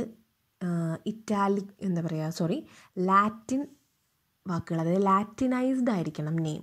നമ്മളിപ്പോൾ ഹ്യൂമൻസിൻ്റെ എടുത്താൽ ഹോമോ സാപ്പിയൻ എന്നാണ്. അത് കേട്ടാൽ തന്നെ അറിയാം അത് ഒരു ഇംഗ്ലീഷ് നെയിം അല്ല, ഇംഗ്ലീഷ് ലാംഗ്വേജ് അല്ല. അതിനെന്താ ചെയ്യുന്നത്, അതിനെ ലാറ്റിൻ ഭാഷയിൽ നിന്നാണ് അത് എടുക്കുന്നത്. ഓക്കെ, ലാറ്റിൻ ഒരു പഴയ പുരാതന ഭാഷയാണ്. അതുകൊണ്ട് നമ്മൾ ലാറ്റിൻ ഭാഷയിൽ നിന്നാണ് നമ്മളത് ലാറ്റിനൈസ്ഡ് ആയിരിക്കും അത്. ഓക്കെ, അപ്പോൾ അതാണ് ഫസ്റ്റ് പോയിന്റ് പറയുന്നത്. നിങ്ങളുടെ ടെക്സ്റ്റിൽ അത് പോയിന്റ് കറക്റ്റ് പറയുന്നുണ്ട്. ഓക്കെ, അപ്പോൾ ലാറ്റിനൈസ്ഡ് ആയിരിക്കും. പിന്നെ നിങ്ങൾക്കറിയാം ഈ ഒരു നമ്മൾ സയൻറ്റിഫിക് നെയിം എന്ന് പറയുന്നത് ബൈനോമിയൽ നോമൻക്ലേച്ചർ എന്നാണ് പറയുക. 2 പേരാണ് അല്ലേ, ബൈനോമിയൽ, 2 പേര്, ബൈ എന്ന് പറഞ്ഞാൽ 2 അല്ലേ. അപ്പോൾ 2 പേരുകളുണ്ടായിരിക്കും, ഹോമോ സാപ്പിയൻ അല്ലേ. അതിൽ ഹോമോ എന്ന് പറയുന്നത് എന്താണ്, അതിൻ്റെ ജനറിക് നെയിമാണ്, ജീനസ്. ഓക്കെ, അതെന്താണെന്ന് നമുക്ക് കാറ്റഗറീസ് വരുമ്പോൾ പഠിക്കാം കേട്ടോ. ജീനസ് ആണത്, നിങ്ങൾക്ക് അറിയുമായിരിക്കാം. ഓക്കെ, അപ്പോൾ ആദ്യത്തെ പേരെന്ന് പറയുന്നത് ജീനസിനെയാണ് സ്പെസിഫൈ ചെയ്യുന്നത്, ജനറിക് നെയിം എന്ന് പറയും. അതായത് ഹോമോ, നമ്മുടെ കേസിൽ ഹോമോ സാപ്പിയൻ എടുത്ത ഹോമോ എന്ന് പറയുന്നത് എന്താണ്, ജനറിക് നെയിമും. സാപ്പിയൻ എന്ന് പറയുന്നത് എന്താണ്, സ്പീഷീസിൻ്റെ പേരുമാണ്. നമ്മളതിന് സ്പെസിഫിക് എപ്പിത്തറ്റ് എന്ന് പറയും. അപ്പോൾ ഇനി സ്പീഷീസ് നെയിം എന്ന് പറയരുത്, ഈ ഒരു സ്പെസിഫിക് എപ്പിത്തറ്റ് തന്നെ യൂസ് ചെയ്യണം കേട്ടോ. അപ്പോൾ ആദ്യത്തേത് ജീനസ് നെയിമും രണ്ടാമതുള്ളത് എന്താണ്, സ്പെസിഫിക് എപ്പിത്തറ്റുമാണ്. ഓക്കെ, അതാണ് ആദ്യം ഒരു കാര്യം പറയുന്നത്. പിന്നെന്താ പറയണത്, നമ്മൾ ഈ പേര് എഴുതുകയാണെങ്കിൽ ഹോമോ സാപ്പിയൻ എന്ന് നമ്മൾ എഴുതുമ്പോൾ എന്ത് ചെയ്യണം, സെപ്പറേറ്റ് ആയിട്ട് രണ്ടിനും അണ്ടർലൈൻ ചെയ്യണം. ഹോമോയ്ക്ക് ഒരു അണ്ടർലൈൻ, സാപ്പിയൻ ഒരു അണ്ടർലൈൻ. ഓക്കെ, അതാണ്. ഓക്കെ, ഹോമോ സാപ്പിയൻ എന്ന് എഴുതുമ്പോൾ ഹോമോയ്ക്ക് താഴെ ഒരു അണ്ടർലൈൻ വേണം. ഒറ്റ അണ്ടർലൈൻ ആവരുത്, രണ്ടിനും കൂടി ഒറ്റ അണ്ടർലൈൻ പാടില്ല, വേറെ അണ്ടർലൈൻ ആയിരിക്കണം, നിർബന്ധമാണ് അത് എഴുതുമ്പോൾ. ഇനി നമ്മൾ ടൈപ്പ് ചെയ്യുകയാണെങ്കിൽ എങ്ങനെയായിരിക്കണം, അത് ഇറ്റാലിക്സിലായിരിക്കണം. ഇറ്റാലിക്സ് എന്താ, അങ്ങനെ ചെരിഞ്ഞ് നിങ്ങൾക്ക് ആ ബുക്ക് നോക്കിയാൽ അതിൽ തന്നെ കാണാനുണ്ടല്ലോ, മാഞ്ചിഫറ ഇൻഡിക്ക എന്ന് കൊടുത്തിട്ടുള്ളത് എങ്ങനെയാണ്, ചെരിച്ചാണ് അല്ലേ. അതാണ് പറയുന്നത്. ഇനി പിന്നെന്താ പറയുന്ന പോയിന്റ്, ഈ ഹോമോ സാപ്പിയൻ ഞാനൊരു എക്സാമ്പിൾ വെച്ച് തന്നെ പറയാം കേട്ടോ. ഇതിൽ മാഞ്ചിഫറ ഇൻഡിക്ക പറയുന്നുണ്ട്, നമുക്ക് എളുപ്പത്തിന് ഹോമോ സാപ്പിയൻ പറയാം. ഹോമോ സാപ്പിയൻ എന്ന് പറയുമ്പം ഹോമോൻ്റെ എച്ച് ഉണ്ടല്ലോ, ഫസ്റ്റ് ലെറ്റർ, അതായത് ജനറിക് നെയിമിൻ്റെ ആദ്യത്തെ പേരിൻ്റെ ഫസ്റ്റ് ലെറ്റർ ക്യാപിറ്റൽ ആയിരിക്കണം. അതേപോലെ തന്നെ സ്പെസിഫിക് എപ്പിത്തറ്റിൻ്റെ സാപ്പിയൻ എന്ന് പറയുന്നതിൻ്റെ എസ് എന്തായിരിക്കണം? സ്മോൾ ആയിരിക്കണം. ഈ എൻട്രൻസിനൊക്കെ പണ്ടൊക്കെ, ഇപ്പോഴൊന്നും അങ്ങനെ ചോദ്യം വരില്ല, ചോദിക്കുമായിരുന്നു ഈ ഹോമോ സാപ്പിയൻ ഇതിൽ ഏതാ കറക്റ്റ് സയൻറ്റിഫിക് നെയിം ചോദിക്കും. അപ്പോൾ നമ്മൾ ഒരു ഐഡിയ ഇല്ലാത്തൊരു പെട്ടെന്ന് കാണുമ്പോൾ എല്ലാ ഹോമോ സാപ്പിയനാണ്, ഇതിലെന്താ പ്രശ്നം തോന്നും. അപ്പോൾ അതിലെന്താ കൊടുക്കുകയെന്ന് വെച്ചാൽ ആദ്യത്തേൽ ചിലപ്പോൾ ഓപ്ഷൻ ഹോമോൻ്റെ എച്ച് സ്മോൾ ലെറ്റർ കൊടുക്കും, എന്നിട്ട് സാപ്പിയൻ്റെ എസ് ക്യാപിറ്റൽ കൊടുക്കും, അല്ലെങ്കിൽ രണ്ടും ക്യാപിറ്റൽ കൊടുക്കും, എച്ചും ക്യാപിറ്റൽ കൊടുക്കും, സാപ്പിയൻ്റെ എസ്സും ക്യാപിറ്റൽ കൊടുക്കും. അപ്പോഴും നമുക്ക് കൺഫ്യൂഷൻ വരും. അപ്പോൾ അതെങ്ങനെ കറക്റ്റ് എഴുതേണ്ടത്? കറക്റ്റ് ഫോമാറ്റ് എന്താണ്? ഹോമോ, അതായത് ജനറിക് നെയിം എന്ന് പറയുന്നത് എച്ച് എന്ന് പറയുന്നത് ക്യാപിറ്റൽ ആയിരിക്കണം. സാപ്പിയൻ്റെ, അതായത് സ്പെസിഫിക് എപ്പിത്തറ്റിൻ്റെ ഫസ്റ്റ് ലെറ്റർ എന്ന് പറയുന്നത് സ്മോൾ ലെറ്റർ ആയിരിക്കും. ഓക്കെ, ഇതാണ് നമ്മൾ നോമൻക്ലേച്ചറിൻ്റെ യൂണിവേഴ്സൽ റൂൾസ്. ഏത് ജീവി എടുത്താലും ഇത് നിർബന്ധമാണ്. ഇനി നമ്മൾ പ്ലാന്റ്സിനെയാണ്, ഞാനിപ്പോൾ നേരത്തെ നമ്മൾ കാട്ടിക്കൂടെ പോയപ്പോൾ കണ്ടുപിടിച്ച പ്ലാന്റിൻ്റെ കാര്യമാണ് പറയുന്നത് വിചാരിക്കുക. അപ്പോൾ പ്ലാന്റ്സിൻ്റെ കാര്യമാണ് പറയുന്നതെന്നുണ്ടെങ്കിൽ അവിടെ എന്താണെന്ന് വെച്ചാൽ, അതായത് പ്ലാന്റ്സിൻ്റെ കാര്യത്തിന് ഇത്ര മാത്രം ശ്രദ്ധിച്ചാൽ പോരാ അല്ലേ. അതായത് സ്പെസിഫിക് ആയിട്ടുള്ള ചില റൂൾസ് ഉണ്ടാവും. ആ റൂൾസിന് അതിന് എന്താ പറയുക, ആ റൂൾസൊക്കെ അടങ്ങിയിരിക്കുന്ന ഒരു കോഡുണ്ട്. അതിനാണ് നമ്മൾ international code four botanical nomenclature എന്ന് പറയുന്നത്, ICBN. ഓക്കെ, അതായത് പ്ലാന്റ്സിനെ സംബന്ധിച്ച് ഇത് ഇപ്പോൾ പറഞ്ഞ 4 എന്താ, എല്ലാ ജീവികൾക്കും, ബാക്ടീരിയ ആയിക്കോട്ടെ, നമ്മൾ മനുഷ്യൻ തൊട്ട് ഏത് ജീവി എടുത്താലും എല്ലാത്തിനും പാലിക്കേണ്ട റൂൾസാണ്. ഇതല്ലാണ്ട് ഇപ്പോൾ പ്ലാന്റ്സിൻ്റെ കേസിൽ പാലിക്കേണ്ട എക്സ്ട്രാ റൂൾസിൻ്റെ കാര്യം പറയുന്നതാണ് ICBN. നിങ്ങൾക്കിത് എക്സ്പാൻഡ് ചെയ്യാൻ ചോദിക്കാറുണ്ട്. ഇപ്പം CBSE സംബന്ധിച്ചിടത്തോളം ഈ പോർഷനിങ് വരില്ല, നമുക്ക് സ്റ്റേറ്റ്സിൻ്റെ കാര്യം അറിഞ്ഞുകൂടാ. പക്ഷേ നമ്മളൊരു എൻട്രൻസ് പോയിൻ്റ് ഓഫ് വ്യൂവിൽ നോക്കിയാലും കേട്ടോ അത് വരാറുണ്ട്. ICBN എന്ന് പറഞ്ഞാൽ international code four botanical nomenclature. ഇനി ICZN എന്താവും? ഇപ്പോൾ international code four zoological nomenclature. അതായത് അനിമൽസിനെ നെയിം ചെയ്യുമ്പം നമ്മൾ ശ്രദ്ധിക്കേണ്ട കാര്യങ്ങൾ, അതാണ് ICZNൽ വരുന്നത്. ഓക്കെ, അപ്പം ഇത്രയും കാര്യങ്ങളൊക്കെയാണ് നമുക്ക് എന്തിൽ പറയാനുള്ളത്? ടാക്സോണമീൻ്റെ കാര്യത്തിൽ പറയാനുള്ളത്. നമ്മളൊരു ടേമും കൂടി പഠിച്ചിരുന്നു, സിസ്റ്റമാറ്റിക്സ് അല്ലേ. സിസ്റ്റമാറ്റിക്സ് എന്ന് പറയുമ്പം ഈ പറയുന്ന കാര്യങ്ങളൊക്കെ, ഈ പറയുന്ന ഐഡൻറ്റിഫിക്കേഷൻ, നോമൻക്ലേച്ചർ, ക്ലാസിഫിക്കേഷൻ, ഇതെല്ലാം അതിൻ്റെ കൂടെ നമ്മൾ എന്തും കൂടി കൺസിഡർ ചെയ്യാണ്? എവല്യൂഷണറി റിലേഷൻഷിപ്പ് ബിറ്റ്വീൻ ഓർഗാനിസംസ് അല്ലേ. ഒരു ജീവിയെ പറ്റി അല്ലെങ്കിൽ നമ്മൾ എന്തിനേലും ക്ലാസിഫൈ നമ്മൾ പഠിക്കുന്ന സമയത്ത് നമ്മൾ എന്ത് ചെയ്യാണ്? അതിന് വേറെ ജീവികളായിട്ടുള്ള എവല്യൂഷണറി റിലേഷൻഷിപ്പ്, അത് നമ്മളിപ്പോൾ പറയുമല്ലോ ഹ്യൂമൻസും ചിമ്പാൻസീസും വളരെ റിലേറ്റഡ് ആണ് അല്ലേ. അപ്പോൾ എവല്യൂഷൻ നിങ്ങൾ പഠിച്ചിട്ടുണ്ട് കഴിഞ്ഞ വർഷം അല്ലേ. അതായത് നമ്മൾ ഹ്യൂമൻ എടുത്താലും അതുപോലെ ചിമ്പാൻസി എടുത്താലും നമുക്കൊരു കോമൺ ആൻസെസ്റ്റർ ഉണ്ടായിരുന്നു. വേറെ ഒരു പൂർവികർ എന്ന് പറഞ്ഞ ഒരു കോമൺ ആയിട്ടുള്ള ഒരു ജീവി ഉണ്ടായിരുന്നു. ആ ജീവിയിൽ നിന്ന് സ്പ്ലിറ്റ് ചെയ്ത് നമ്മൾ ഒരു വഴി മനുഷ്യനായി, മറ്റേ വഴി ചിമ്പാൻസിയായി. ഓക്കെ, അതുകൊണ്ടാണ് ഇത്ര സിമിലാരിറ്റി. നമ്മളെന്താ പറയുക, നമ്മളിപ്പോൾ ഒരച്ഛനും അമ്മയ്ക്കും ഉണ്ടായിട്ടുള്ള 2 മക്കൾക്കും ഒരുപാട് സിമിലാരിറ്റീസ് ഉണ്ടല്ലോ. അതുപോലെയാണ് ഇപ്പോൾ നോക്കുമ്പോൾ ഒരു ആൻസെസ്റ്റർ ഉണ്ട് കോമൺ ആയിട്ട് നമുക്കും ചിമ്പാൻസിക്കും. എന്നിട്ട് അതെന്തായി? സ്പ്ലിറ്റ് ചെയ്തിട്ട് 2 എണ്ണമായി, മനുഷ്യന്മാരുമായി ചിമ്പാൻസിയുമായി. ഓക്കെ, അപ്പോൾ അതുകൊണ്ട് ഇത്രയധികം സിമിലാരിറ്റി. അപ്പോൾ നമ്മളൊരു എന്താ പറയുക, ടാക്സോണമി പഠിക്കുമ്പോൾ അല്ലെങ്കിൽ ഐഡൻറ്റിഫൈ ചെയ്യുമ്പോഴോ നമ്മൾ നെയിം ചെയ്യുമ്പോഴോ അല്ലെങ്കിൽ നമ്മൾ ക്ലാസിഫൈ ചെയ്യുമ്പോഴൊക്കെ നമ്മൾ അതിൻ്റെ കൂടെ ഈ എവല്യൂഷണറി റിലേഷൻഷിപ്പിനെ പറ്റിയും കൂടി പഠിക്കുകയാണ്, അല്ലെങ്കിൽ അതിനും കൂടി അവിടെ ഇമ്പോർട്ടൻസ് കൊടുക്കുകയാണ്. അതാണ് സിസ്റ്റമാറ്റിക്സിൽ ചെയ്യണത്.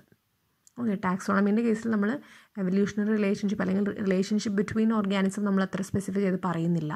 സിസ്റ്റമാറ്റിക്സ് എടുക്കുമ്പോൾ എന്താണ്, നമ്മൾ ആ ഒരു പോയിൻറ്റിന് അവിടെ ഇമ്പോർട്ടൻസ് കൊടുക്കുകയാണ്, എവല്യൂഷണറി റിലേഷൻഷിപ്പിനെ പറ്റി അതും കൂടി അവിടെ ഇൻക്ലൂഡ് ചെയ്യണം. അപ്പോഴാണ് നമ്മളതിന് സിസ്റ്റമാറ്റിക്സ് എന്ന് പറയുന്നത്. ഓക്കെ, അപ്പം ഈ കാൾ ലിന്നേഴ്സിൻ്റെ തന്നെ ഒരു സിസ്റ്റമാ നാച്ചുറേ എന്ന് പറയുന്ന ഒരു പബ്ലിക്കേഷൻ ബുക്കുണ്ട്. ഓക്കെ, അപ്പോൾ അതിൽ അദ്ദേഹം ഇതിനെപ്പറ്റിയൊക്കെ വളരെ വിശദമായിട്ട് കൊടുത്തിട്ടുണ്ട്, എഴുതി വെച്ചിട്ടുണ്ട്. അതുകൊണ്ടാണ് നമുക്ക് പറയുന്നതല്ലോ ഇങ്ങനെ ഒരു ആളുണ്ടായിരുന്നു, അദ്ദേഹം ഇത്രയധികം ടാക്സോണമി വർക്ക്സ് ചെയ്തിട്ടുണ്ട് എന്നൊക്കെ. ഓക്കെ, സിസ്റ്റമാ നാച്ചുറേ നിങ്ങൾ ടെക്സ്റ്റിൽ പറയുന്നുണ്ട്, അതൊക്കെ ഒന്ന് അണ്ടർലൈൻ ചെയ്ത് വെക്കുക കേട്ടോ. ഓക്കെ, അപ്പോൾ ഇത്രയും കാര്യമാണ് ടാക്സോണമി ആൻഡ് സിസ്റ്റമാറ്റിക്സ് എന്നുള്ള ടോപ്പിക്കിൽ പറയാനുള്ളത്.